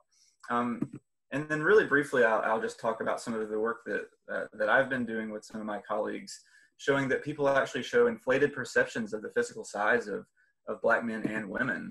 So basically, we ran a bunch of studies where we found that if you show them the faces of, or bodies in some studies of black men, young men and women, participants overestimate the physical size and strength of the black people relative to the white people. And we've also found that what we call this size bias predicts a tendency to see black people as capable of causing more physical harm than whites, which then is used to justify police use of force. People are more likely to say that police force was justified against a black person than a white person who was of the same size, because of this tendency to see or to judge them as larger than they are. And then finally, in some other work related to that, Hester and Gray in 2019 found that looking at a massive database of New York NYPD stop and frisk encounters, tall black men were much more likely to be stopped and frisked than, say, tall white men. So not only do people see black men and women as larger than same-sized white men and women, but tall black men who are actually tall are disadvantaged even more than white men by that same kind of aspect of their own physical size. And finally, one thing that I wanted to sort of highlight that kind of can compound all of these biases that I just talked about was what we call racial prototypicality biases. So researchers like Keith Maddox, who's at Tufts University, who I've pictured here, have done work showing that there are all these biases based on skin tone and facial features. So, and of course, most people are aware of things we might call it colorism or something like that. And the findings in social psychology find that people who look more prototypically Black, so having darker skin tone and having facial features that are more sort of prototypical of African Americans, suffer more extreme negative consequences of many of those aforementioned biases. They activate more automatic biases. They bring about more of the size biases that we studied in my research. And so it's not just about race, it's not just about race as a social category. There are also these kind of variations within race that make some people even more kind of vulnerable to these really damaging perceptions than others. And I just wanted to kind of talk a little bit here at the end about the search for solutions. Basically, many remedies have been attempted, which Dr. Fuentes talked about implicit bias training, and I think that's really important. But one thing I will say is that there's mixed or sometimes weak evidence for the efficacy of bias training in changing things like police behavior. So that's really important, but it's also really important to think about not just trying to apply some sort of one-size-fits-all implicit bias training solution. We have to consider things like how willing are participants to participate in this work. Just a quick anecdote, I have a friend who is doing some work with the Anti-Defamation League in the last couple of years. And they tried to partner with a bunch of different police departments, and they were successful in some of these partnerships, but they also, one thing that happened is kind of after really high profile cases of police on civilian violence that got really a lot of attention in the press, certain police departments got a lot less willing to actually work with their organizations. Specifically, I think rank and file police officers who may not recognize the need to engage in such training. So we have to think really hard about how to actually get people to buy in to these trainings. Other research has shown, one thing that we talk about a lot is things like body cameras. If we can get officers to wear body cams, they'll be more accountable. But data are actually showing that accountability measures like this don't tend to be very effective. They certainly allow us to see what happens, but they don't seem to really result in big changes in things like how much, like police use of force. So we still have a ton of work to do there. And one thing that I would also mention here is that this problem is kind of made more difficult by the fact that psychological factors are layered over systemic structural factors. Here I have pictured Dr. James Jones, another social psychologist, who argued in a 2017 special issue from the Journal of Social Issues on race and policing. He argued that due to the multidimensionality and complexity of the problem, there is no easy fix. Many approaches must be developed. We must go at people's automatic associations, their explicit bias,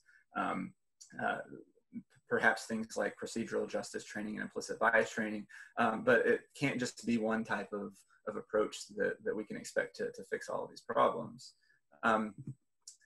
So I would just kind of argue here at the end that we need more than just bias training. It's certainly not the whole story that we just have individually biased police officers who we need to train out of their racism. We also need to be thinking about things like systemic change. So police officers may exist, for example, in toxic cultures of enforcement.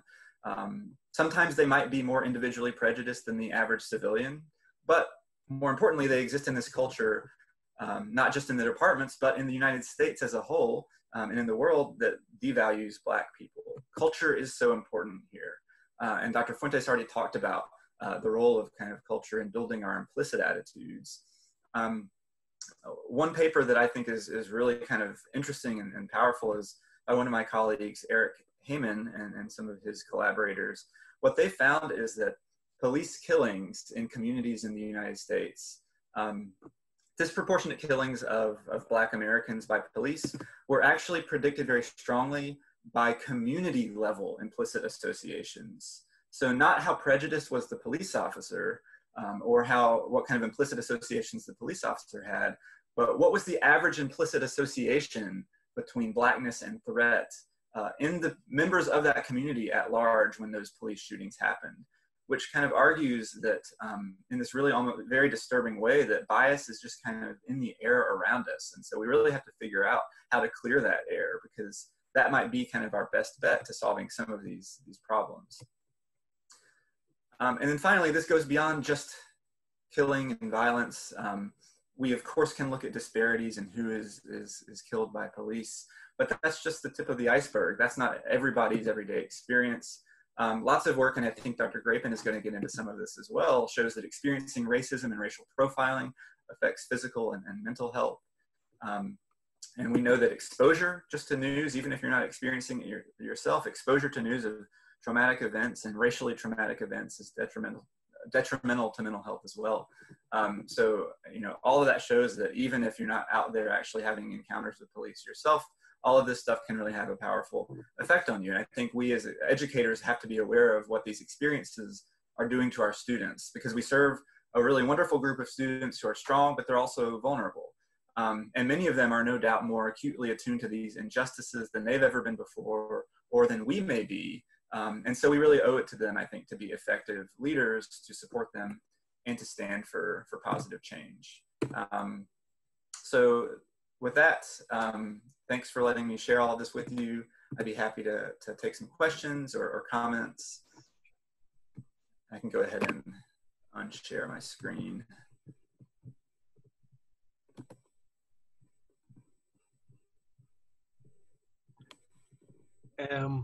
Thanks, John. The data is overwhelming. So and provocative, I would say also. Before our next talk, we open the stage for some questions from the audience to John about his research, about the data he presented. Please, in the text, or raise your hand. Let's open up. Thanks. Yeah, I see. And so I'm happy to try to answer any questions that pop up, but anyone else who feels like they have insight and input could hop in as well. I see a question from Ciara Cordero asking, do I think if MLK was still here that this problem of racism would be stopped? In short, I would say no to that. I think it's really important that we have kind of transformational leaders who can inspire people to work for positive change.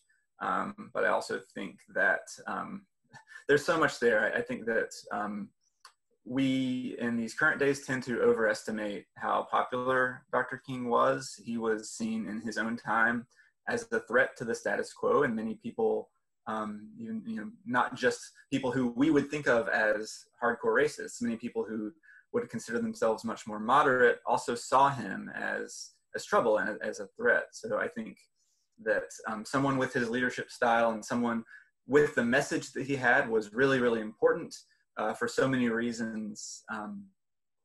But a presence of someone like him wouldn't just make these problems go away. Dr. Wilson, I don't have the ability to raise my hand, so I thought I'd just kind of chime in real quick.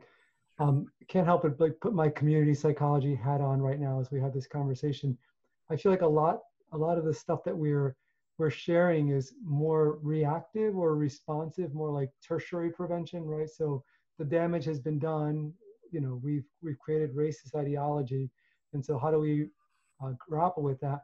I'm wondering, like from an upstream perspective, right? How do we go upstream to a primary prevention approach where we stop socializing people to be oppressive? I know it's a big question, but I'm wondering if you wouldn't mind commenting on it. Yeah, that's a really important question. I think you've identified something incredibly important.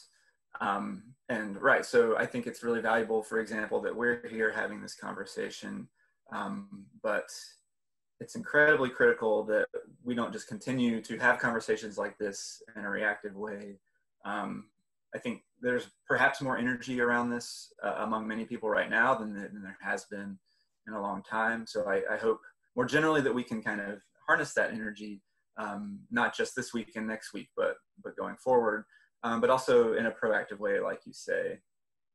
So I do think that, for example, there are people out there doing important work about how to kind of instill reforms in police departments.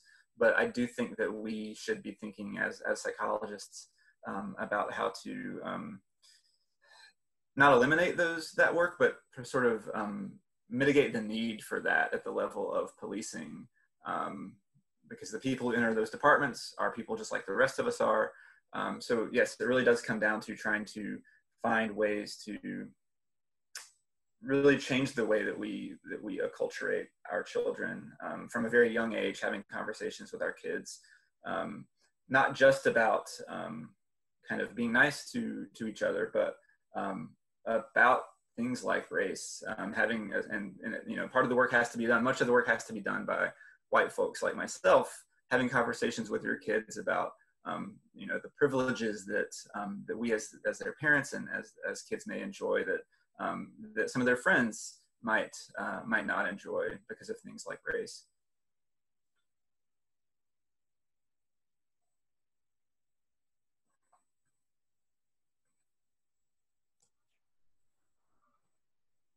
John Paul, this is Dan. I have a question. I don't know if you might be able to answer. Do you know anything of maybe like in policing when it comes to something akin to like a bystander intervention, where how do you train groups of people to intervene when they see something inappropriate? Like George Floyd, for instance, having the other cops step in to stop a superior police officer from doing something wrong. Is there anything on that? Like more broadly, how do you kind of train cops to step up and do the right thing? Ooh, that's a really good question. I don't know. Yeah, so I guess anecdotally, I did read at some point that the bystander officers in this case were very new to the force. I think, so yes, I'm not aware of any research about that. What kind of social psychologist are you, John Paul? I know. I kind of think there may not be, well, who knows? There's a whole literature on criminology that I'm just not familiar enough with.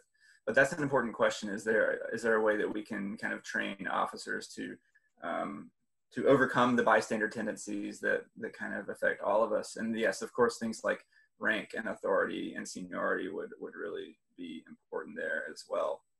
I think one thing is, unfortunately, the presence of body cameras doesn't, we thought that might kind of give more accountability to officers, but one sort of ironic effect of body cameras might also be that officers might even feel less willing to step in and stop one of their colleagues because then that body cam evidence could be used to punish them institutionally if it is shown that they kind of stepped out of bounds for some reason. So that's kind of a complicated issue, I think. Dr. Wilson, there's another comment in the chat from Nina saying she's read small pieces of information regarding systematic racism in the field of social work. Do you have any insight on this? She imagines a decent amount of psych majors are planning to get their MSWs.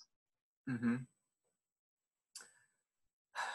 That's a good question. I think, and other people certainly, I hope might be able to step in here as well. I have very little insight into exactly, you know, the exact kind of work that's going on in social work, but I do think that you're thinking in the right direction. If you're interested in learning how to, and I do see someone's hand is raised here as well. But if you're interested in learning about systemic racism, I know that if you take courses in social work, you'll take some sociology classes as well that focus on race and contemporary social problems and things like that. Anyone else that wants to jump in certainly can. Hi, I'm a adjunct faculty member in the social work department. I know NASW, which is the National Association for Social Workers, New Jersey, have been putting out a bunch of webinars for community members and social workers talking about the topics of systemic racism, but also how it plays out in the field of social work. So for Nina, if you're interested, I would check out at NASW New Jersey to look at some of those webinars because they're talking a lot about the issues that we talk about in social work, but also how does this play out in the field? Because a lot of social workers are white folks, and how does this field, how does racism play out in actually working as a social worker? So that's my suggestion.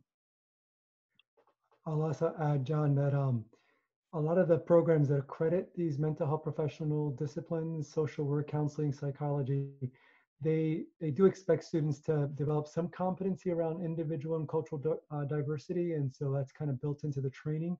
I will say, as a site visitor, it's done ineptly, it's done inconsistently, it's done haphazardly. Sometimes it's got the feel of like they're checking the box, right? The box is being checked. Okay, we did it, but there's not a deep, pervasive attempt to help people develop this competency.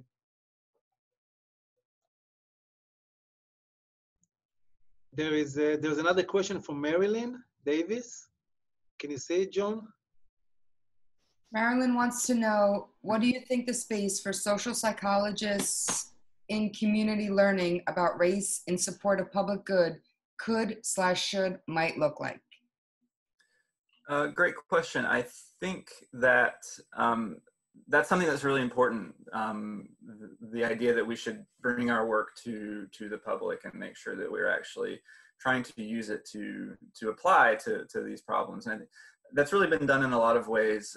Another thing that that came up previously was things like learning about interventions about things like interracial contact, that prejudice tends to be reduced by putting people together and having them work together. And so social psychologists have been kind of central to efforts like that, to going into schools and helping develop interventions that actually put students together in cooperative and collaborative teams with the effect of generally reductions in prejudice. Social psychologists are certainly really active as well, and kind of working with agencies like police departments and trying to institute some of these reforms that we're talking about.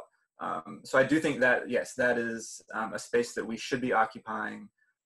We of course want to do so with confidence that we have good evidence, but that's something that's really important for us to be doing.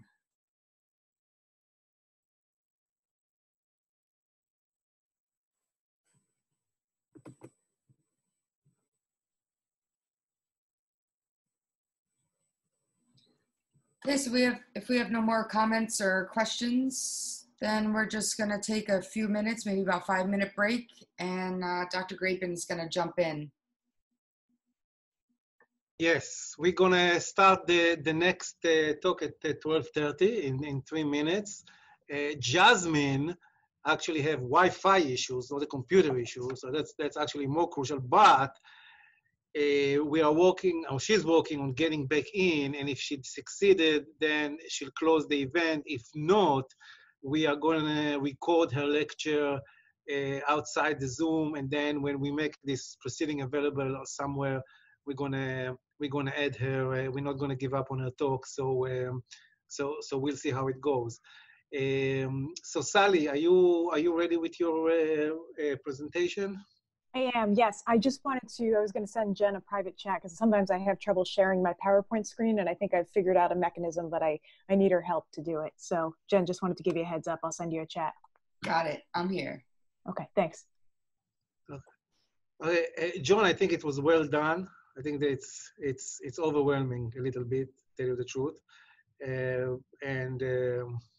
Yeah, thank you. Thanks, I agree. Yeah. As Dr. Aryeh said, my name is Sally Grapin. I'm a faculty member in the psychology department here at MSU. I'm really honored to have a chance to present on the impact of discrimination on mental health today, because these conversations clearly just have such relevance for understanding and combating racism in our immediate university environment. And I'm also just really glad that we're able to structure these conversations more as an interactive activity, because we really can't even begin to address these problems without the full participation of our university community. So I'm really looking forward to talking with everyone today.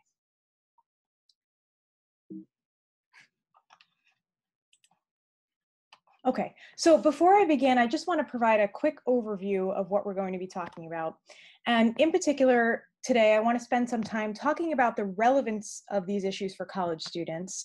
I want to talk about the many ways in which students of color experience discrimination in college settings specifically.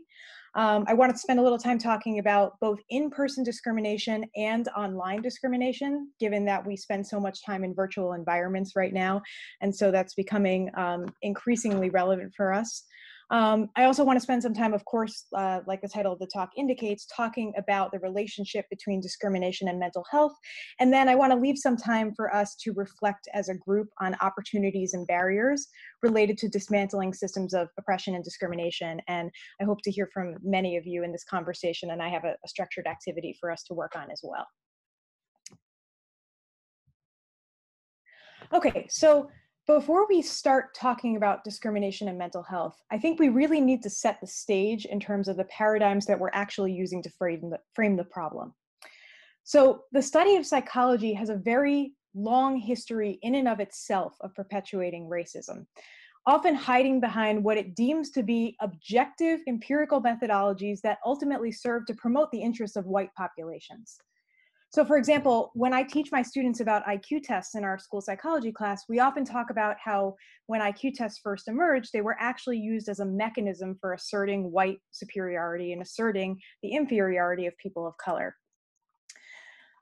Nowadays, racism is still very much alive in psychological research, and we need to understand that, but it often manifests in ways that are more subtle. And one of the very dangerous ways in school psychology in particular, and really many disciplines, that it manifests is through perpetuating a deficit-oriented lens. So assuming a deficit-oriented lens involves attributing social and psychological problems to deficiencies that are believed to exist within a person or among a group of people. And deficit-oriented thinking is especially prominent in models such as the traditional medical model of psychological research and practice. And in a traditional medical model, mental health problems are seen as arising primarily from internal states of pathology or within person deficiencies. Now, this is a very short-sighted and dangerous paradigm because when applied to communities of color, it's often used to imply that there's something inherently wrong with them or the way that they relate to other people. So what we need to move toward, and what many scholars have already moved towards, is an ecological model as well as a strength-based one. Ecological models acknowledge the many ways in which interlocking layers of the environment converge to shape an individual's experiences and behaviors. Of course, this is a much more useful way for conceptualizing the relations between discrimination and mental health because it acknowledges that psychological difficulties arise from systemic injustices that oppress people of color. Strength-based models also acknowledge the many ways in which personal and cultural assets that people bring to their experiences support positive outcomes. So including long-standing histories of resistance and trailblazing are all aspects that enhance social and psychological well-being. So in our discussion today, I just wanted to start off by talking about that because we really need to think consciously about applying a strength-based ecological framework. And we really need to move towards a framework in which white communities can acknowledge and accept responsibility for perpetuating systemic oppression that harms communities of color on a daily basis. And so as psychology students, I would encourage you guys to think strongly about the ways in which psychological research can sometimes gravitate towards that traditional medical model and away from the ecological model, and just to be more aware of it as you're reading. Okay, so now let's talk about the types of discrimination that college students may experience in university settings. First, it's very important to acknowledge that this range of experiences is vast. It can include instances of violence, instances of hate speech, down to things that are much more subtle like microaggressions, and I know a lot of our faculty members have talked about what that looks like today. I can imagine that, of course, many of you have heard of the term microaggression several times in your classes, but I do think it is important for us to go over the many ways in which these experiences manifest in college settings specifically. So I'll just reiterate Dr. Fuentes' definition that he presented of microaggressions. And so broadly defined, we can think about them as brief and commonplace daily, verbal, behavioral, or environmental indignities whether they be intentional or unintentional, that communicate hostile and derogatory messages toward people from racial and ethnic minoritized backgrounds.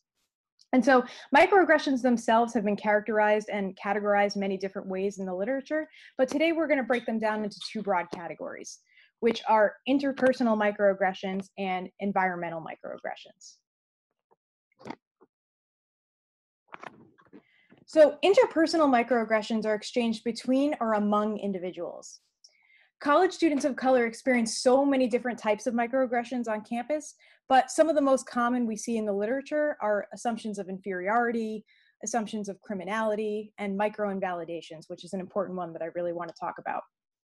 So these types of microaggressions can be seen in behaviors such as acting surprised by a student of color's academic or professional success, or avoiding eye contact with people of color. And micro-invalidations, like I had said, are particularly noteworthy because they often involve denying the daily realities of oppression experienced by people of color. So one thing that I often hear from other white people and college students in general is that somehow younger generations are a lot less racist than older generations. And I'm sure many of us have heard this many times. This is just simply not true. Racism is still very much alive in the US, as you can see through all of these presentations today. And over time, what it's done is really just found ways to become increasingly camouflaged, especially by design, to people who hold power.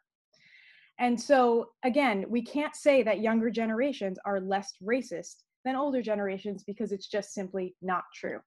And regardless of whether any of us chose to be born into this, the reality is that we're responsible as white people for perpetuating this, and we need to be held accountable. What is talked less about, I would say relatively, than interpersonal microaggressions is environmental microaggressions. Environmental microaggressions are hostile messages that are communicated instead through the physical or social context of one's surroundings. So very recently, a study was published in the Journal of Diversity in Higher Education that looked at environmental microaggressions experienced by Black college students on campuses specifically. And specifically, this happened in a predominantly white university setting. So through focus groups and qualitative analysis, the author was able to distill 6 major types of environmental microaggressions, including response to criminality, as exemplified perhaps by being treated differently by university police, segregation, which included unspoken expectations about where students of color spend time on campus, lack of representation, such as having few faculty members and students on campus who identified as Black, cultural bias in courses, which involves excluding readings and ideas by scholars of color and instead relying on primarily content that centers white and Eurocentric values and views. Tokenism, which involves asking people of color to represent their larger or racial ethnic groups. And pressure to conform, which involves covert pressure to surrender one's cultural values and behaviors and ultimately suppress the authentic expression of their identities. So as you can see, these are really just a few ways that environmental microaggressions manifest on campuses, but a representation of the vast range of experiences that students of color have in post-secondary settings. So now, of course, our environments are ever changing in light of the pandemic. And increasingly, we're finding ourselves in virtual spaces that more in virtual spaces than we are in in-person settings. And so I think it's also important to understand how racial discrimination manifests in the world of Zoom, social media, texting, and other online technologies. So we know that online spaces create a multitude of opportunities for students to be exposed to racism, given that nearly 100% of undergraduates routinely access the internet. We also know that discriminatory content is rampant in online settings such as Twitter, YouTube, and other social media. And in fact, if you want to just get an idea of exactly how rampant, it's been estimated that racial and ethnic slurs are used on Twitter approximately 10,000 times per day alone, just one social media platform. And so finally, the other thing that makes online discrimination different than in-person discrimination is the fact that it really can be happening 24 hours a day, 7 days a week, sometimes late at night when people are alone in their apartments and they don't necessarily really have their networks of social support around them. So the potential for exposure is very, very great. So online discrimination is a relatively newer but still very established area of research. And if we had to provide a definition of online discrimination, one of the most commonly cited ones is that it refers to the denigration of others from racial and ethnic minoritized backgrounds through a variety of sources, whether it's video, images, text, and other digital media. And like microaggressions, we can think about online discrimination as falling within two broad categories. So individual discrimination and vicarious discrimination. So if we had to look at individual discrimination, it basically refers to hostile messages directed at a particular individual, such as sending someone a message with racist content or excluding them from an online forum. And then if we looked at vicarious discrimination, this is actually the more common experience that students report.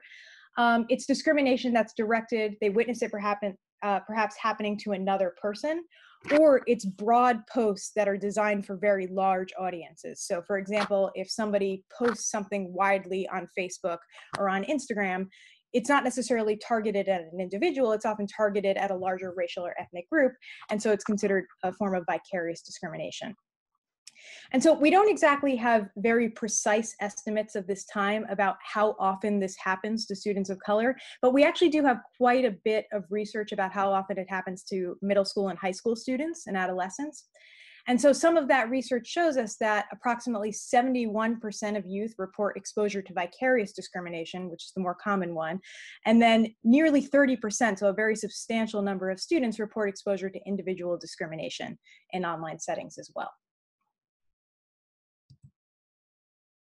Okay, so now let's talk a little bit about the impact of discrimination on mental health for college students. So research linking discrimination to mental health is extremely plentiful in the literature, so much so that we see a number of meta-analyses on this topic alone. Just as a quick reminder to students, if you're wondering about what a meta-analysis is, it's basically a quantitative study design that summarizes the results of many studies that have studied the same phenomenon. So it allows us basically to summarize research to get a broader picture of what that landscape of research is telling us. So I just have a couple of meta-analyses here to share with you.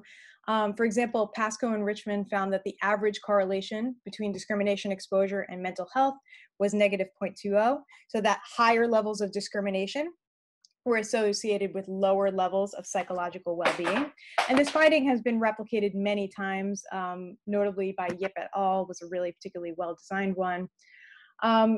When we look across the literature, the bottom line is that discrimination has very consistently been associated with a variety of poor mental health outcomes. And I have only a few of them listed on this slide here, but some of the most commonly studied ones are depression, generalized anxiety, social anxiety, somatic symptoms, and broadly speaking, psychological adjustment.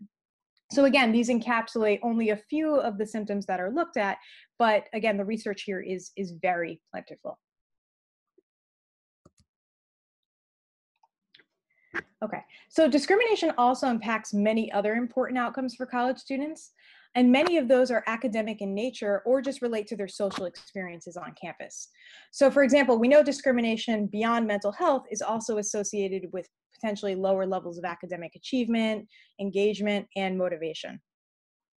And it's really important for us to think about the ways that sometimes these academic outcomes relate to the mental health problems that students are experiencing as a result of exposure to discrimination.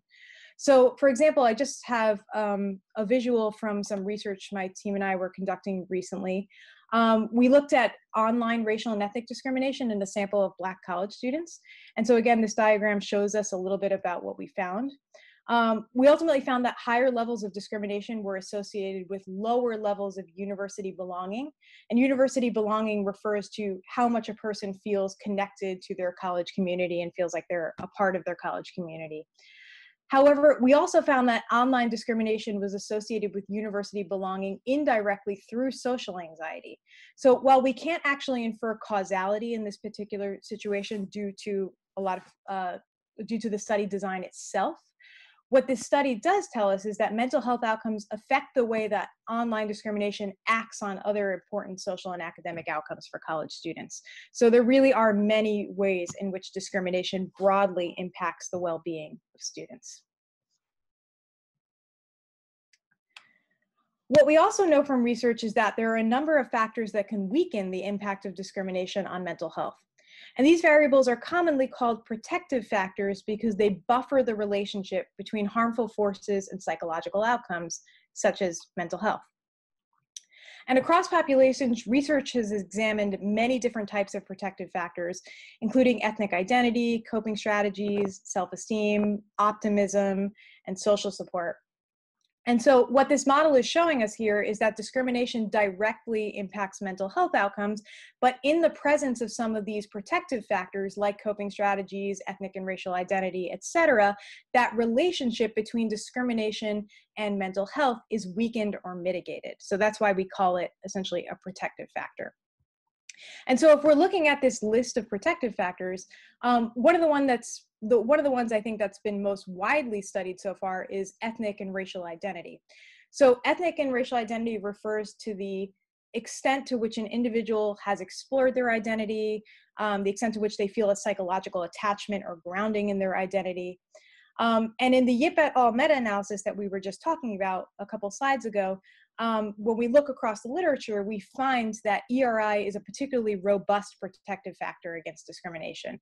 And so what this tells us is that, again, it buffers that relationship between discrimination and mental health outcomes.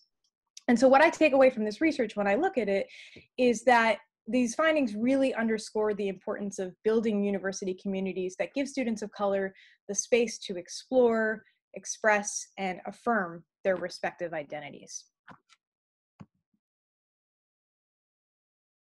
Okay, so I also just want to talk about a few more cautions as we consider this type of work. So while focusing on protective factors and understanding them is really crucial for supporting the well-being of students of color, we really have to make sure that we don't lose sight of the larger issue, which is ultimately dismantling systems of racism in the first place that cause that kind of distress. And this really requires collaboration on the part of all members of the university community. However, in particular, I want to emphasize the importance for white students and faculty and white members of the community to really spend time reflecting on their beliefs, their biases, and behaviors and values going forward. So that being said, I do have a quick activity in mind that I would like to spend some time doing just so we can think about, reflect on situations in which people are likely to take action or perhaps not so likely to take action. So if you have a paper and pen with you, please just take a few moments. I want you to just rate these items on a scale from 1, which is very unlikely, to 4, which is very likely. Notice that in a traditional Likert scale, there might be an option for either very likely or very unlikely, but we purposely removed this one because there really is no space for neutrality when it comes to issues of race. We really have to be evaluating whether we're likely and actually going to do something, right? Versus taking a step back and relinquishing ourselves from that responsibility. So again, if you have a paper and pen, I'd like you just take a minute just to rate each of these items, okay? I'll give you guys a few minutes to think about them. I won't ask anybody to share their answers out loud unless they feel like they want to. But if you do want to talk about this after the activity, I would really love to hear people's thoughts, and I hope we will be able to get a dialogue going. So, okay. So how likely would you be to address a microaggression perpetuated by, and there's several individuals here, I just want you to rate each of them on a scale of 1 to 4.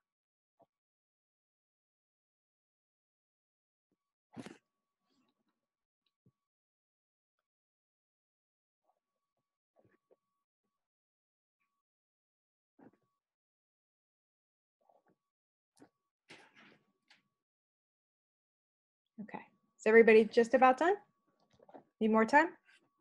It's hard to see. I can't see everybody on the Zoom screen here. I can only see a few people.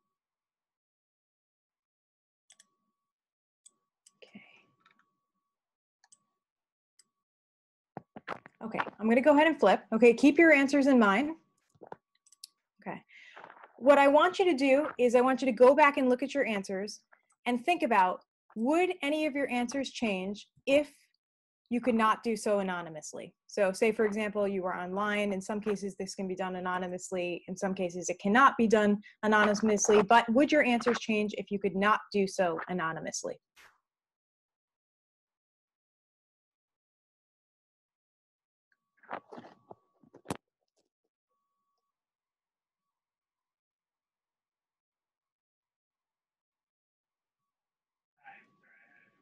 Okay. Just going to flip again.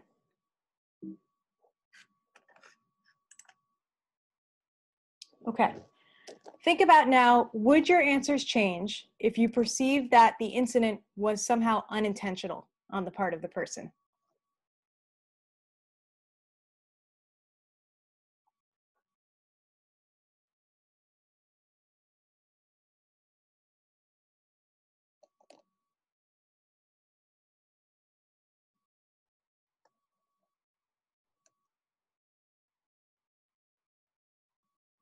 And really, I would encourage you to be honest with yourselves because, again, I'm not asking you to share answers.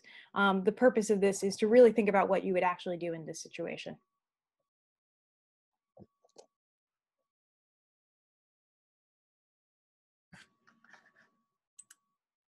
Okay. Would your answers change if somehow previous attempts to address the problem were unsuccessful? So maybe you had had a conversation with this person before, or you had seen somebody else have a conversation with this person before, and the person either became defensive or they brushed it off.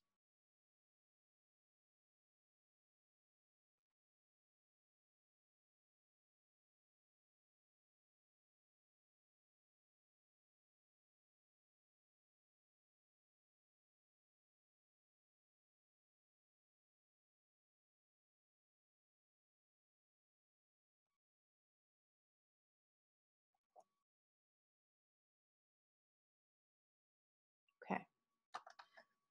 Flip one more time. Would your answers change if you were somehow in a larger group setting?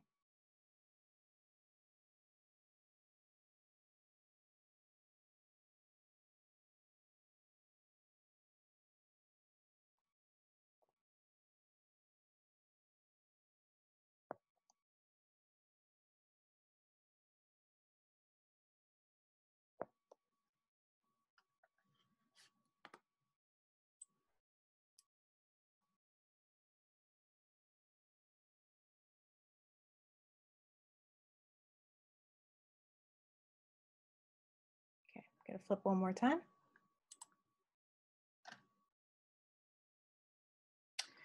Would your answers change if you were surrounded by people from your own racial or ethnic background?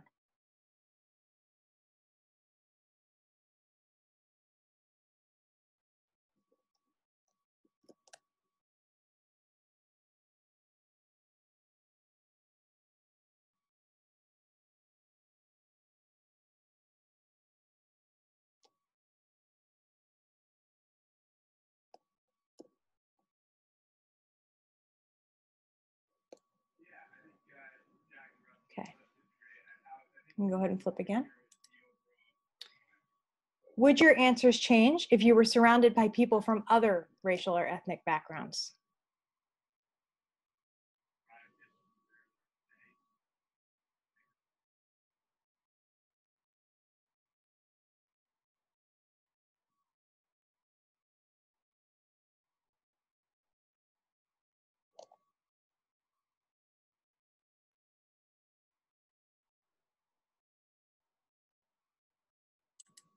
Okay. So I hope I gave people enough time to do this.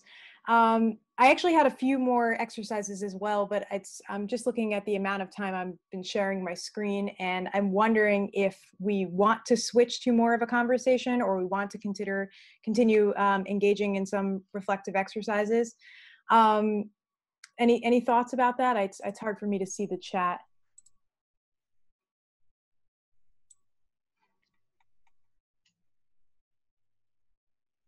Sally. Sally, you hear me? Okay. I don't see anything popping up.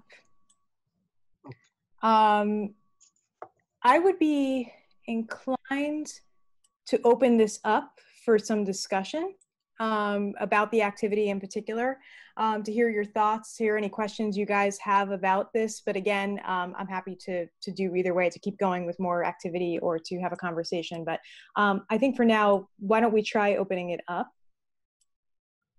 Yes, Sally, I think Jasmine has rejoined, so let's have some question and answers about the, can you hear me, Sally? Sorry, you know what? I had my earbuds in. Now I can hear you. Yeah, Okay. there we go. Okay. So they're telling me that Jasmine might be able to present after all. So let's open it up for questions and answers and reflection on this latest activity. So when we can, keep the time schedule. Okay, sounds good. So I guess I can start by asking a question. What are your thoughts really on anything we talked about today, but also in terms of the activity? What were some of the thoughts? What were some of the things going through your head, if you're willing to share? Part of the reason we do this activity is to understand, to let some kind of biases surface, in particular to let some points of fragility surface about why we would or would not act in certain situations. And I think that these thoughts can be a good starting point for understanding what some of the barriers are to us actually addressing racism in college settings. So I would really love to hear your thoughts. Hey, Sally, it's Milton. Hey. Thanks for the exercise. It was interesting to see how things shift when there's a power differential between you and the person you need to challenge or question. I definitely saw like my answer shifting when I felt a sense of support amongst people who are like me versus people who are not like me. And I can see myself feeling a bit oppressed if I can't express myself when I'm not surrounded with people who get me. So I appreciate all the ebbing and flowing that happened with this activity. Mm-hmm. Thank you so much. I really enjoyed your talk too. Hi, Sally. This is Marilyn Davis from the Center of Pedagogy, MSU-NER. I wanted to thank you for your presentation, and I found myself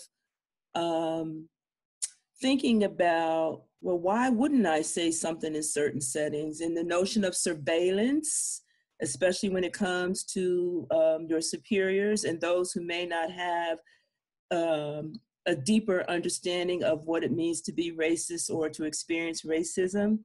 And it just forced me to reflect on my responses and my yays and nays, and that consciousness of surveillance is always there.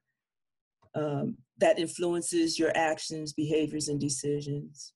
Yeah, and thank you so much for saying that too, because it's something that I think about when I look at this activity too, about all of the invisible structures around us that I don't think about consciously unless I really try to think about consciously.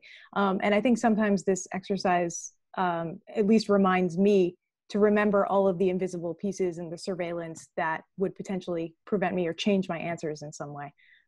Thank you for mentioning that.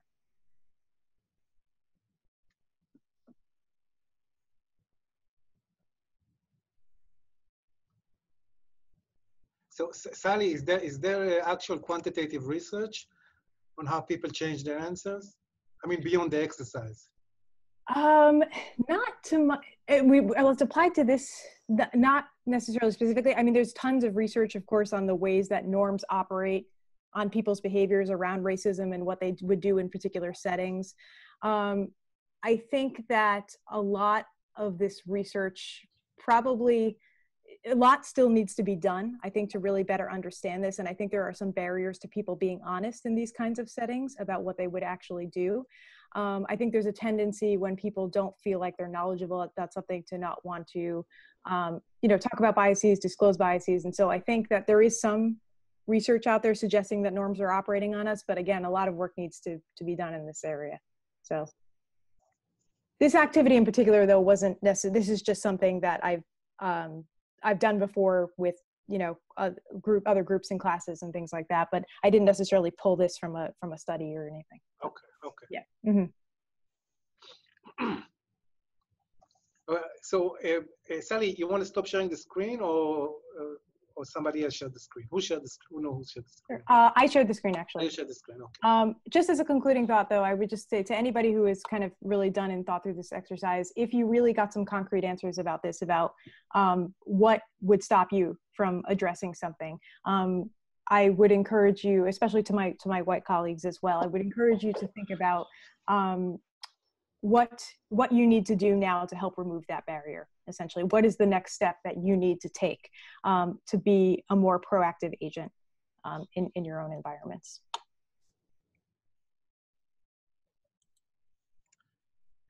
Thank you so much. Thank you, Sally. That was very good.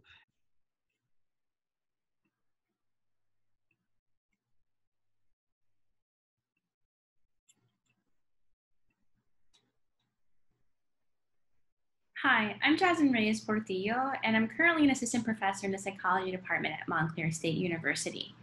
I want to note that I am the child of Puerto Rican and Ecuadorian immigrants and currently coming to you from Brooklyn, New York, which is originally the land of the Nyack and Canarsie Native American people. Given that we're talking about race and social justice, I thought it would be important to acknowledge that we are all currently sitting on land that was once taken from other people. I'm a clinical psychologist by training, and my research broadly focuses on reducing mental health disparities among racial and ethnic minority youth suffering from depression, anxiety, and suicidality. I also teach a graduate level multicultural psychology course, which focuses on increasing cultural competence. And much of the material for this talk today was drawn from some of what we discuss in that course. This talk is going to highlight 4 issues related to challenging racism. That is, in order to challenge racism, we first need to understand what it is. Next, we need to turn inward and become aware of our own attitudes and biases. One way to challenge our attitudes and biases is to learn from others who are different from us. And finally, we need to take personal responsibility for combating racism in our society if anything is ever going to change. I want to start out today by watching a brief video of an incident that occurred a few weeks ago in Central Park. This video may be upsetting for some. However, in order to challenge racism, we really need to start calling it out when we see it. Would you please stop? Sir, I'm asking you to stop. Please don't come close to me. Sir, I'm asking you to stop recording me. Please don't come close to me. Please take your phone off. Please don't come close to And me. I'm taking a picture and calling the cops. Please call the cops. Please call the cops. I'm going to tell them there's an African-American man threatening my life. Please tell them whatever you like. Excuse me?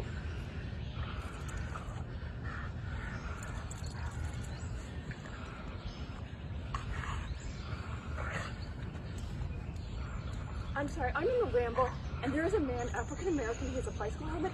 He is recording me and threatening me and my dog.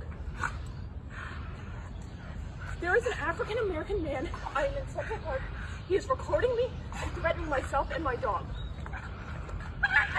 And my... I'm sorry, I can't hear you either. I'm being threatened by a man in the Ramble. Please send the cops immediately. I'm in Central Park in the Ramble. I don't know. Thank you.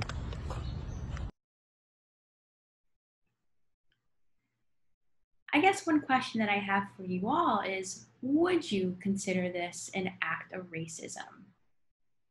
And it seems like the general consensus is that most of you agree that this definitely is an act motivated by racism or racial prejudice. So here you have Amy Cooper calling the police on Christian Cooper after he asked her to leash his dog in this Ramble area in Central Park.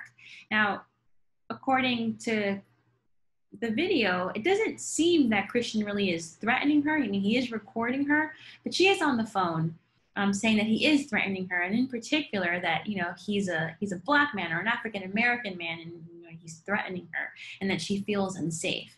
And so this really calls into question Amy's motives, her rationale for calling the police, you know, against Christian, and really why she's doing that, right? Why is it necessary to call the police, to say this is the Black man that's attacking me, when there could have been so many other options? She could have walked away, she could have flipped them off, but instead she chose to call the police and say that she was being threatened and that she was fearful for her own safety, which is some really questionable behavior, which unfortunately, you know, ended up, you know, costing Amy a lot. So costing her her job, among other things. And so racism has a long and unpleasant history in the United States. Though some progress has been made, it remains a significant problem. Racism refers to negative behaviors directed at a specific racial group. Relatedly, racial prejudice refers to holding a hostile attitude towards a person due to their race. Most people associate racism with blatant and overt acts of discrimination that are epitomized by white supremacy and hate crimes. However, in 1970, Koval distinguished between two forms of racism, diminutive racism and aversive racism. Now, diminutive racism is the old-fashioned blatant form, whereas aversive racism is hypothesized to be qualitatively different than sort of blatant old-fashioned racism. Aversive racists sympathize with victims of past injustice, support the principles of racial equality, and genuinely regard themselves as non-prejudiced, but at the same time possess conflicting, often non-conscious negative feelings and beliefs about racial or ethnic minorities. In addition to the negative feelings that aversive racists have towards racial or ethnic minorities, that don't necessarily reflect open hostility or hatred. Instead, their reactions typically involve discomfort, anxiety, or fear. That is, while they find Blacks or other racial or ethnic minorities aversive, they also find any suggestion that they might be prejudiced aversive as well. And so this is very closely related to what Dr. Fuentes was talking about when we think about implicit biases, right? And so when we think about aversive racism, it often goes hand in hand with implicit biases regarding race that people are not aware of, that in turn can have an impact on how they act, particularly in these sort of ambiguous situations. So Dr. Fuentes also mentioned microaggressions, which was originally coined by Chester Pierce to describe the subtle and automatic put-downs that African Americans face. Since then, the definition has been expanded to apply to any minority or marginalized group. Microaggressions can be defined as brief, everyday exchanges that send denigrating messages to a target group, such as people of color, religious minorities, women, people with disabilities, and LGBT individuals. These exchanges can be verbal, nonverbal, behavioral, or be transmitted through the environment. Microaggressions tend to be subtle, unintentional, and indirect, and often occur in situations where there are alternative explanations. They tend to represent unconscious and ingrained biases and attitudes, and are more likely to occur when people pretend not to notice differences, thereby denying that race, sex, sexual orientation, religion, or ability had anything to do with their actions. However, racism really goes beyond the individual. It goes beyond fashion racism, aversive racism, and microaggressions.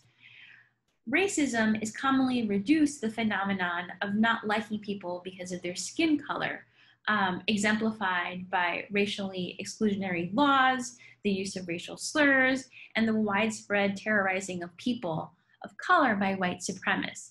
However, this "I know it when I see it" conceptualization of racism cannot explain current social conditions, such as the systemic incarceration of people of color, the persistence of oppressive racial geographic segregation in the US, and enduring patterns of underemployment for populations of color that have been going on for decades.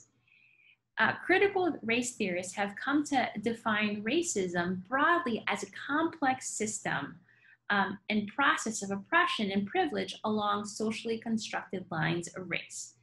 Relatedly, systemic racism includes the policies and practices entrenched in established institutions, which result in the exclusion or promotion of designated groups. It differs from overt discrimination in that no individual intent is necessary. And so, as some evidence of some systemic racism in our society, considering the wealth gap, about 27% of African Americans currently live below poverty level compared to about 10.8% of non-Hispanic whites. In terms of employment, for the past 60 years, Black unemployment is always about twice as high as white unemployment. With regard to healthcare, approximately 11% of African Americans are not covered by health insurance, compared to about 7% for non-Hispanic whites.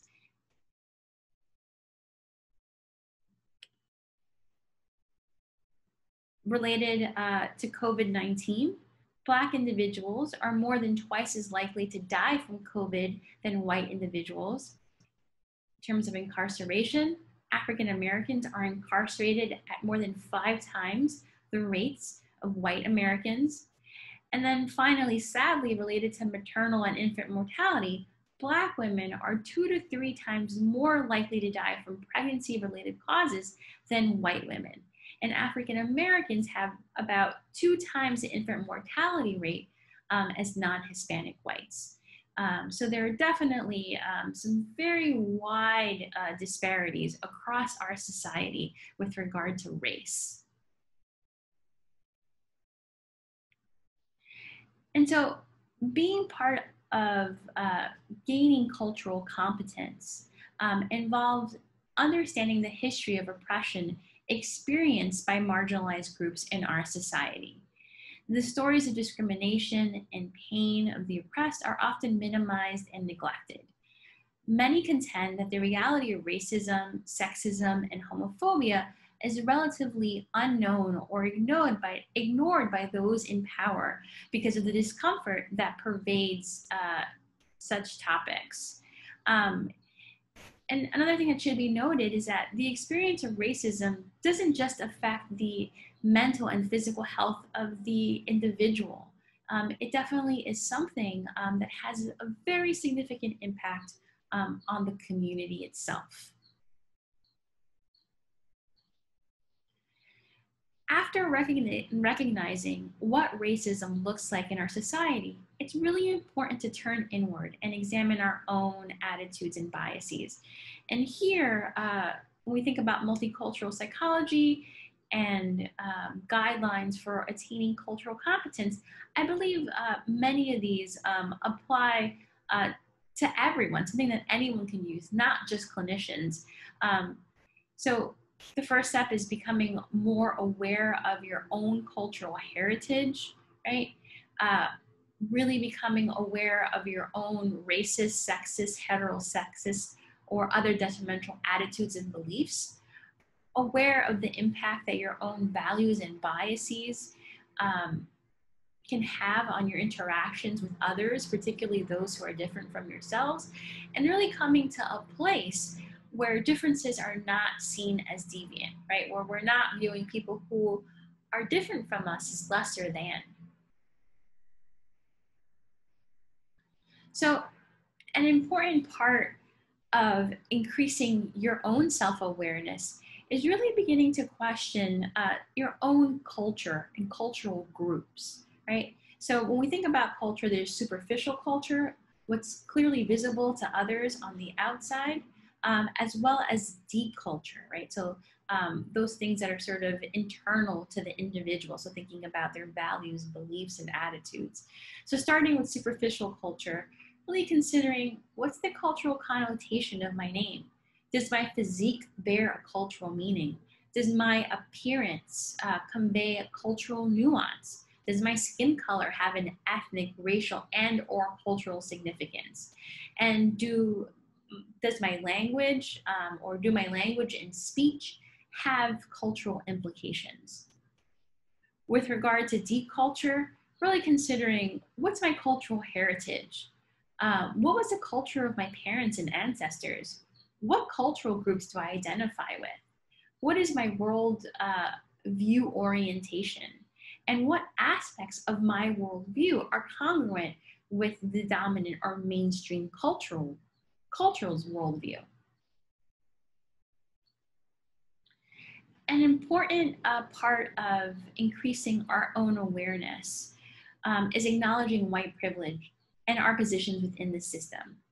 White privilege can be defined as the unearned advantages and benefits that accrue to white folks by virtue of a system normed on the experiences, values, and perceptions of their group. I know this can be an uncomfortable conversation to have, but being an ally means using our privilege, using your own privilege to help create change. And it's hard to do that without recognizing what privilege really means in our society. So overall, the US continues to favor white Eurocentric ways of thinking, acting, and being that do not match the reality of people of color. In this respect, two sides of the coin are present. On the one side, white privilege automatically confers dominance, control, and power to white Americans. And on the other side, it automatically disempowers and oppresses people of color. Amy Cooper, from our earlier video example, can be seen as an example of white privilege. She was leveraging a history of privilege as a white woman and relying on a false narrative of being especially vulnerable to predatory attacks from Black men. Privilege is born out of a hierarchical system where some people have more advantages than others. They do stuff like, I don't like this conversation about leashing my dog, so I'm gonna call the NYPD and play the white damsel in distress role. White privilege could not exist without white supremacy. White supremacy is a doctrine of racial superiority that justifies discrimination, segregation, and the domination of people of color based on an ideology and belief system that considers all non-white groups inferior. White supremacy and oppression go hand in hand. To maintain conformance and the silence of people of color, white supremacy as a doctrine and belief is instilled through education and enforced by biased institutional policies or practices. In the US, in school, we're taught that Columbus discovered America, that the pioneers settled the West, that differences are deviant, the myth of the melting pot, positive portrayal of white people, negative portrayals of minority groups, and the internment of Japanese Americans and the separation of young immigrant Latin American children from their families was based on national security and not racism. The irrational sense of entitlement is a dominant feature of white supremacy, and more insidious are the benefits that accrue to white individuals or white Americans from these historical events. Even if completely free of conscious racial prejudice and the desire to forgo or disclaim white privilege, whites still receive benefits automatically and unintentionally. Now, this is not to discount people's individual accomplishments or struggles. Not all white people enjoy the same level of privilege, and many grapple with the same issues of people of color, like poverty and lack of health care. But as noted earlier, the system is set up in such a way as to advantage whites and disadvantage racial and ethnic minorities. Nearly everyone, particularly in wealthy countries like the US, has something someone else does not. And it's important for us to self-reflect and explore the ways in which we may benefit or not benefit from whiteness. And so how does the complexion of our skin and the ways in which our behavior replicate white normativity to help us navigate the world? So we have sort of racial privilege, but then there are also many other privilege systems like gender privilege, heterosexual privilege, economic privilege, able-bodied privilege, educational privilege, and religious privilege. And so, as Roxanne Gay notes, acknowledging your own privilege is not a denial of the ways in which you've been marginalized or have suffered. And we all have our own privilege lists. So for example, myself, I have heterosexual privilege. I received widespread recognition and support for getting engaged and married to a man. I'm able to live with my partner and do so openly.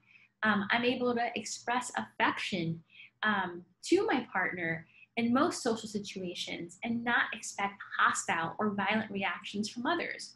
I learned about romance and romantic relationships from fiction movies and TV, where I was able to see heterosexual couples. I also have my own Latina, light-skinned Latina privilege, right? I see Latinos who look like me on TV and at work.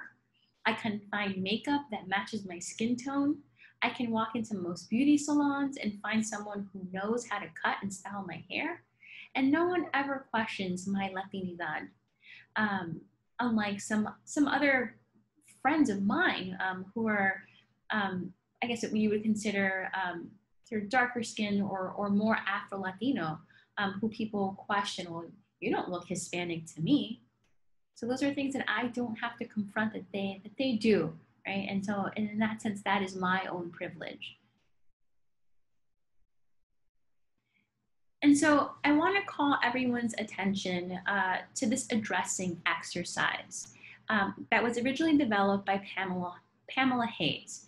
Addressing is an acronym that calls into attention 9 key cultural influences and related minority and dominant cultural groups. Now, we all fall on different sides of the spectrum with regard to these different categories. So thinking about age in general, generational influences. So in terms of the dominant group, that tends to be younger or middle-aged adults. Non-dominant group tends to be children and older adults.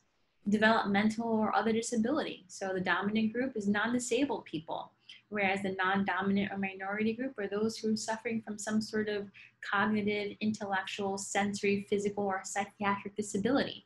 We have religion and spirituality. Here in the US, the non-dominant group is Christian and secular, whereas minorities are Muslims, Jews, Hindus, Buddhists, and other religions. We have ethnicity and racial identity. And so the dominant group in the US is European Americans, whereas everyone else, Asian, South Asian, Latinx, Pacific Islander, African, Arab, African American, Middle Eastern, multiracial people are in the minority. You have social economic status, upper and middle class, the dominant, whereas those of lower SCS, as defined by occupation, education, income, or living in an inner city, you tend to be in the minority.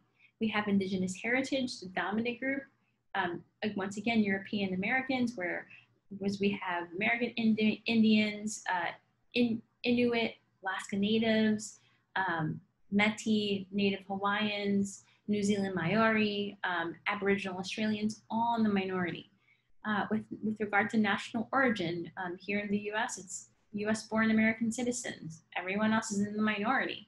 And then finally, we have gender.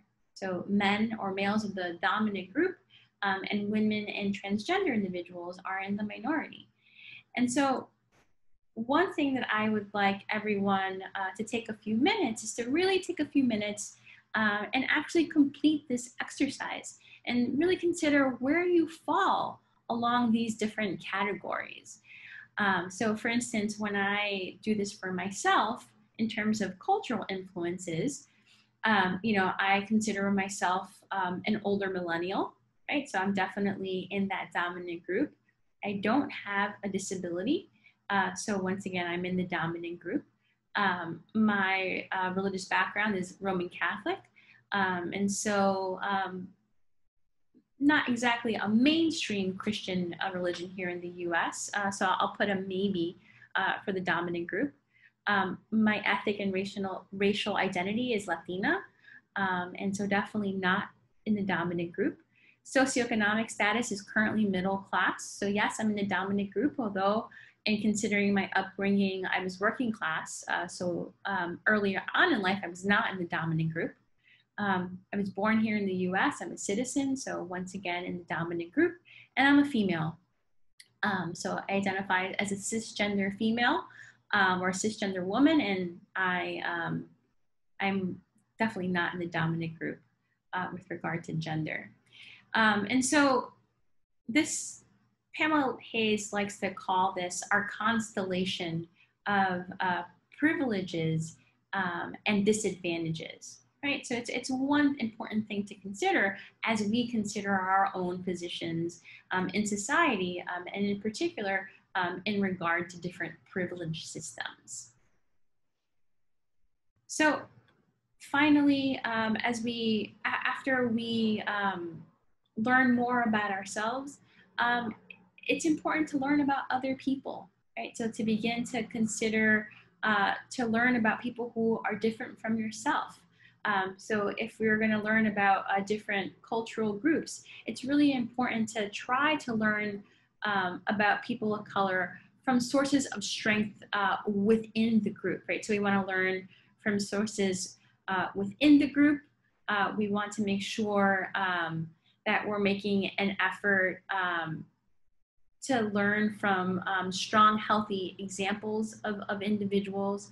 And really the goal here is to learn from experiential reality, right? To attend community meetings, attend different religious services, get involved in different community efforts, right? In order to learn about people who are different from yourself.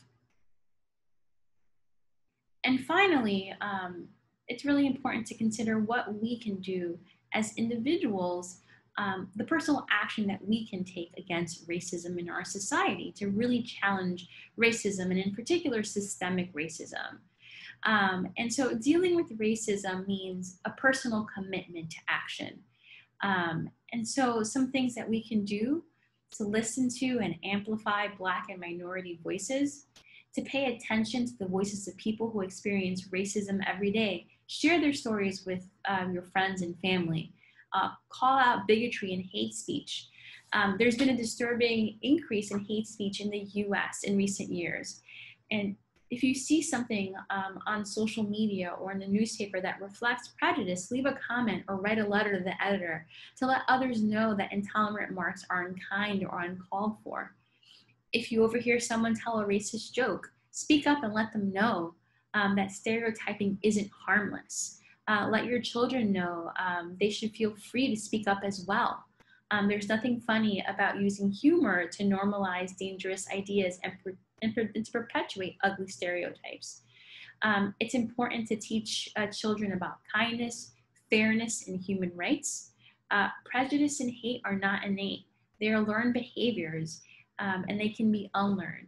So set a good example. Talk to your children regularly about differences in racism. Explain that racism is a system of unfairness and it has a long history in our country. Every human being has a right to feel safe and valued and to be treated fairly. If we want to fix the problem, we need to discuss it openly and be vigilant about it in our daily lives. Take initiative to make sure that minority candidates are fairly considered in your place of employment. Support campaigns of political candidates who will advocate for social justice. Are among some of the things that many of us can do to really challenge racism. And with that, I open up the floor to questions.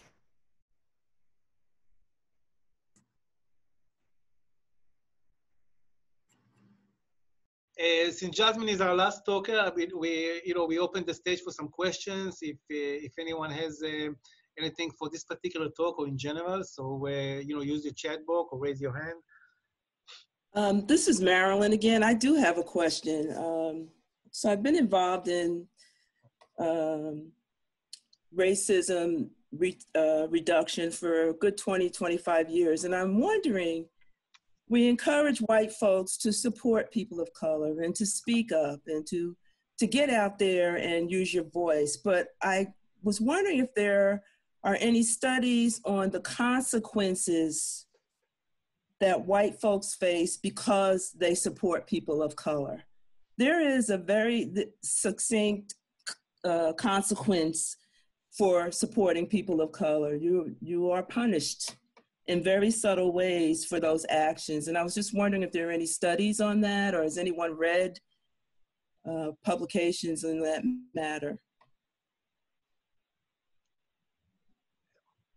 I am not aware of that literature, but Marilyn, I believe that you raise a very important point. This is not, being an ally and, really going against, people in your immediate network.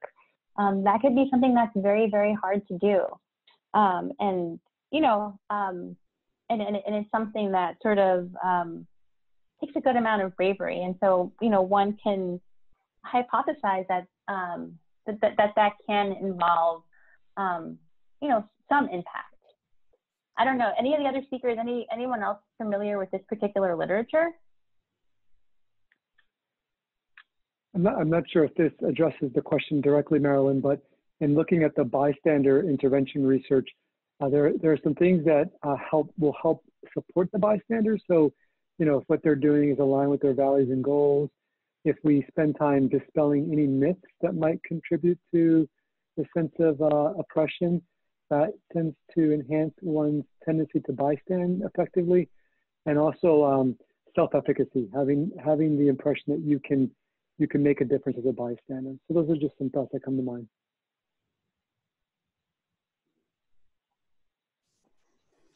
I'm thinking also, Marilyn, there might be something around, Michael Dumas is a scholar, I believe in education. I'm gonna look it up, but he talks a lot about the whole idea of undoing whiteness. So I'm gonna look that up. I'm gonna look up he was on campus just a few years ago, and I think he's friends with Jason Williams. I'm gonna look up that work and send you a link, send you something. Thank you. I appreciate it. I mean, we are living in a capitalist country. It's structured for certain purposes, and there are friends, white friends, who have indeed experienced the consequences of speaking up and supporting people who don't look like them. So I appreciate that.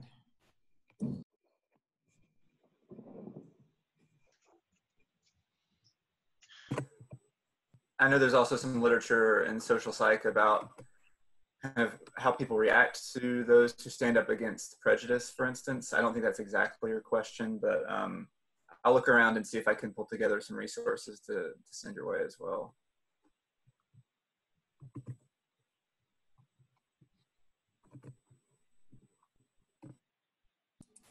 Thank you, Dr. Wilson.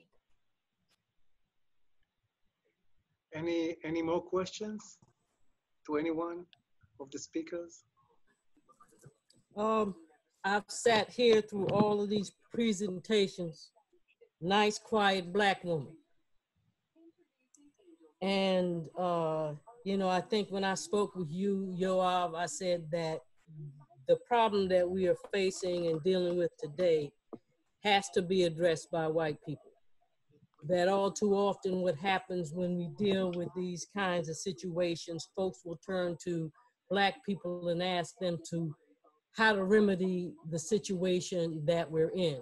So I was pleased to hear some of my colleagues say that we as white people have to address that and see the nature of some of the research that's been done.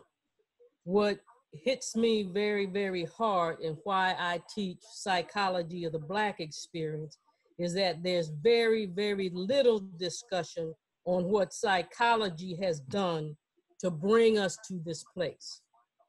That if we look at prominent psychologists that we teach in Psych 101, Psych 203, and we hear what they have had to say about African people at international conferences, the footprint that they have put down to color the way in which African people were studied, the way in which they are viewed, and how that fuels the attitudes and stereotypes that we have to deal with today.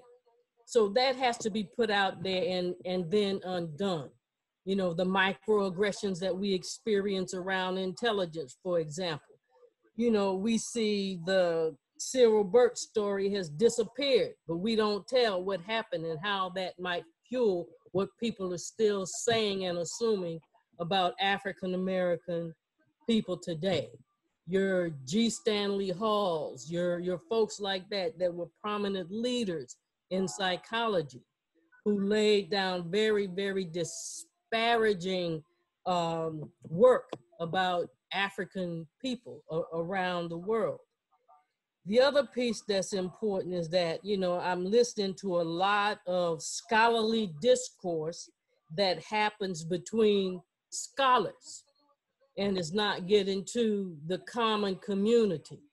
So all of this rich research that we see that addresses a problem that we have not yet defined, I think is something that needs to be addressed. So I heard Sally say in my courses, I start to talk about some of these things, you know, and I think that's very, very important for us. I think it's important for us, and I said this in my response to the students who addressed the psychology department, for us to continue discussions like this and take it well beyond, you know, this Zoom status that we're in, and offer something more to the university, and recognize as an institution of higher ed what our responsibility is as primary social change agents.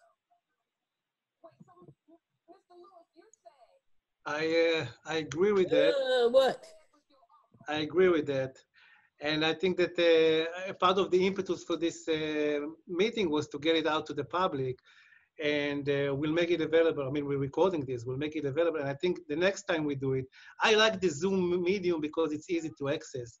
You know, right now, that's what we have.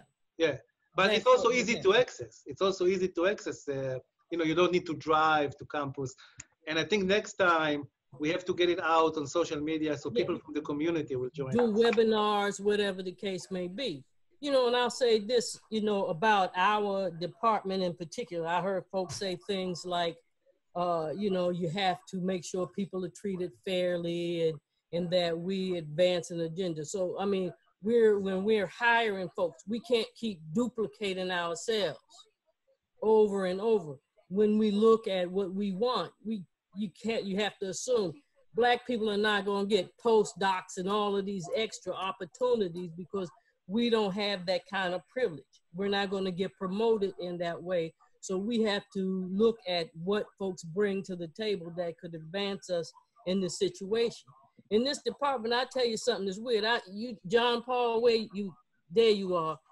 You know, what was weird for me before we had a major international explosion, I got a weird email from John Paul Wilson. I'm going, well, listen to this. He's writing me as a Black woman in the psychology department, asking me, what can I do to help you at a time like this? And acknowledging some of the things that Black faculty might have to bear. That was one person in the department. So, you know, I think he a different kind of white guy. So, who need a haircut right now. But what he do? So, you know, I thank you for that. You know, and I feel a lot better listening to what some of my colleagues have said that they are saying in some of their classrooms. But the work for us to do is big for us to do. And what's most important, we got to look at those nativistic themes that stand in the way of studying Black people. We have got to bring to light what psychology has done to bring us to this point. If we don't address that, we're not going to go any place at all. And I think to that point, there was an APA webinar last week about race and racism, or town hall meeting. And one of the things that came up was the way in which certain kinds of research are privileged in psychology. So the numbers get privileged over the qualitative. And in all honesty, I don't think that they have to be mutually exclusive. But the way things get valued in the university also, right, is something we have to look at. Because if we have scholars who come in who are very good at theory and qualitative research, but that doesn't get valued in the university because it doesn't get the same grant money, then we might also then continue to perpetuate these disparities at all levels because of the systems that are already in place. So I think so many people pointed out today how the systems that are in place help to maintain the problem. We have to really take a look at how those systems keep us in the same place we are. And if we are going to change things, we have to look at the way the systems operate to keep people out and listen to the people who've been kept out so that they can let you know, this is the reason I couldn't access what I needed.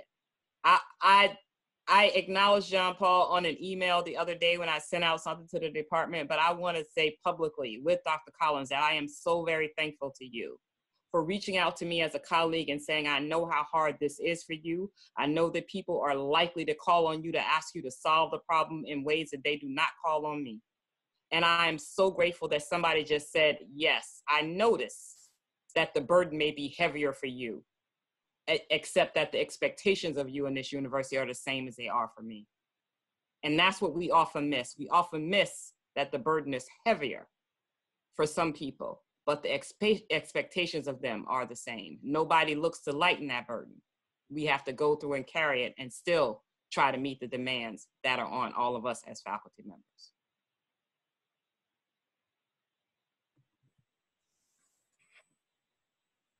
Well, yeah, I would just echo what Dr. Collins said a couple minutes ago about the responsibility, that it should follow largely on faculty, white faculty like myself, Careful, John, you sounded like a black woman. Well, I appreciate it. All right.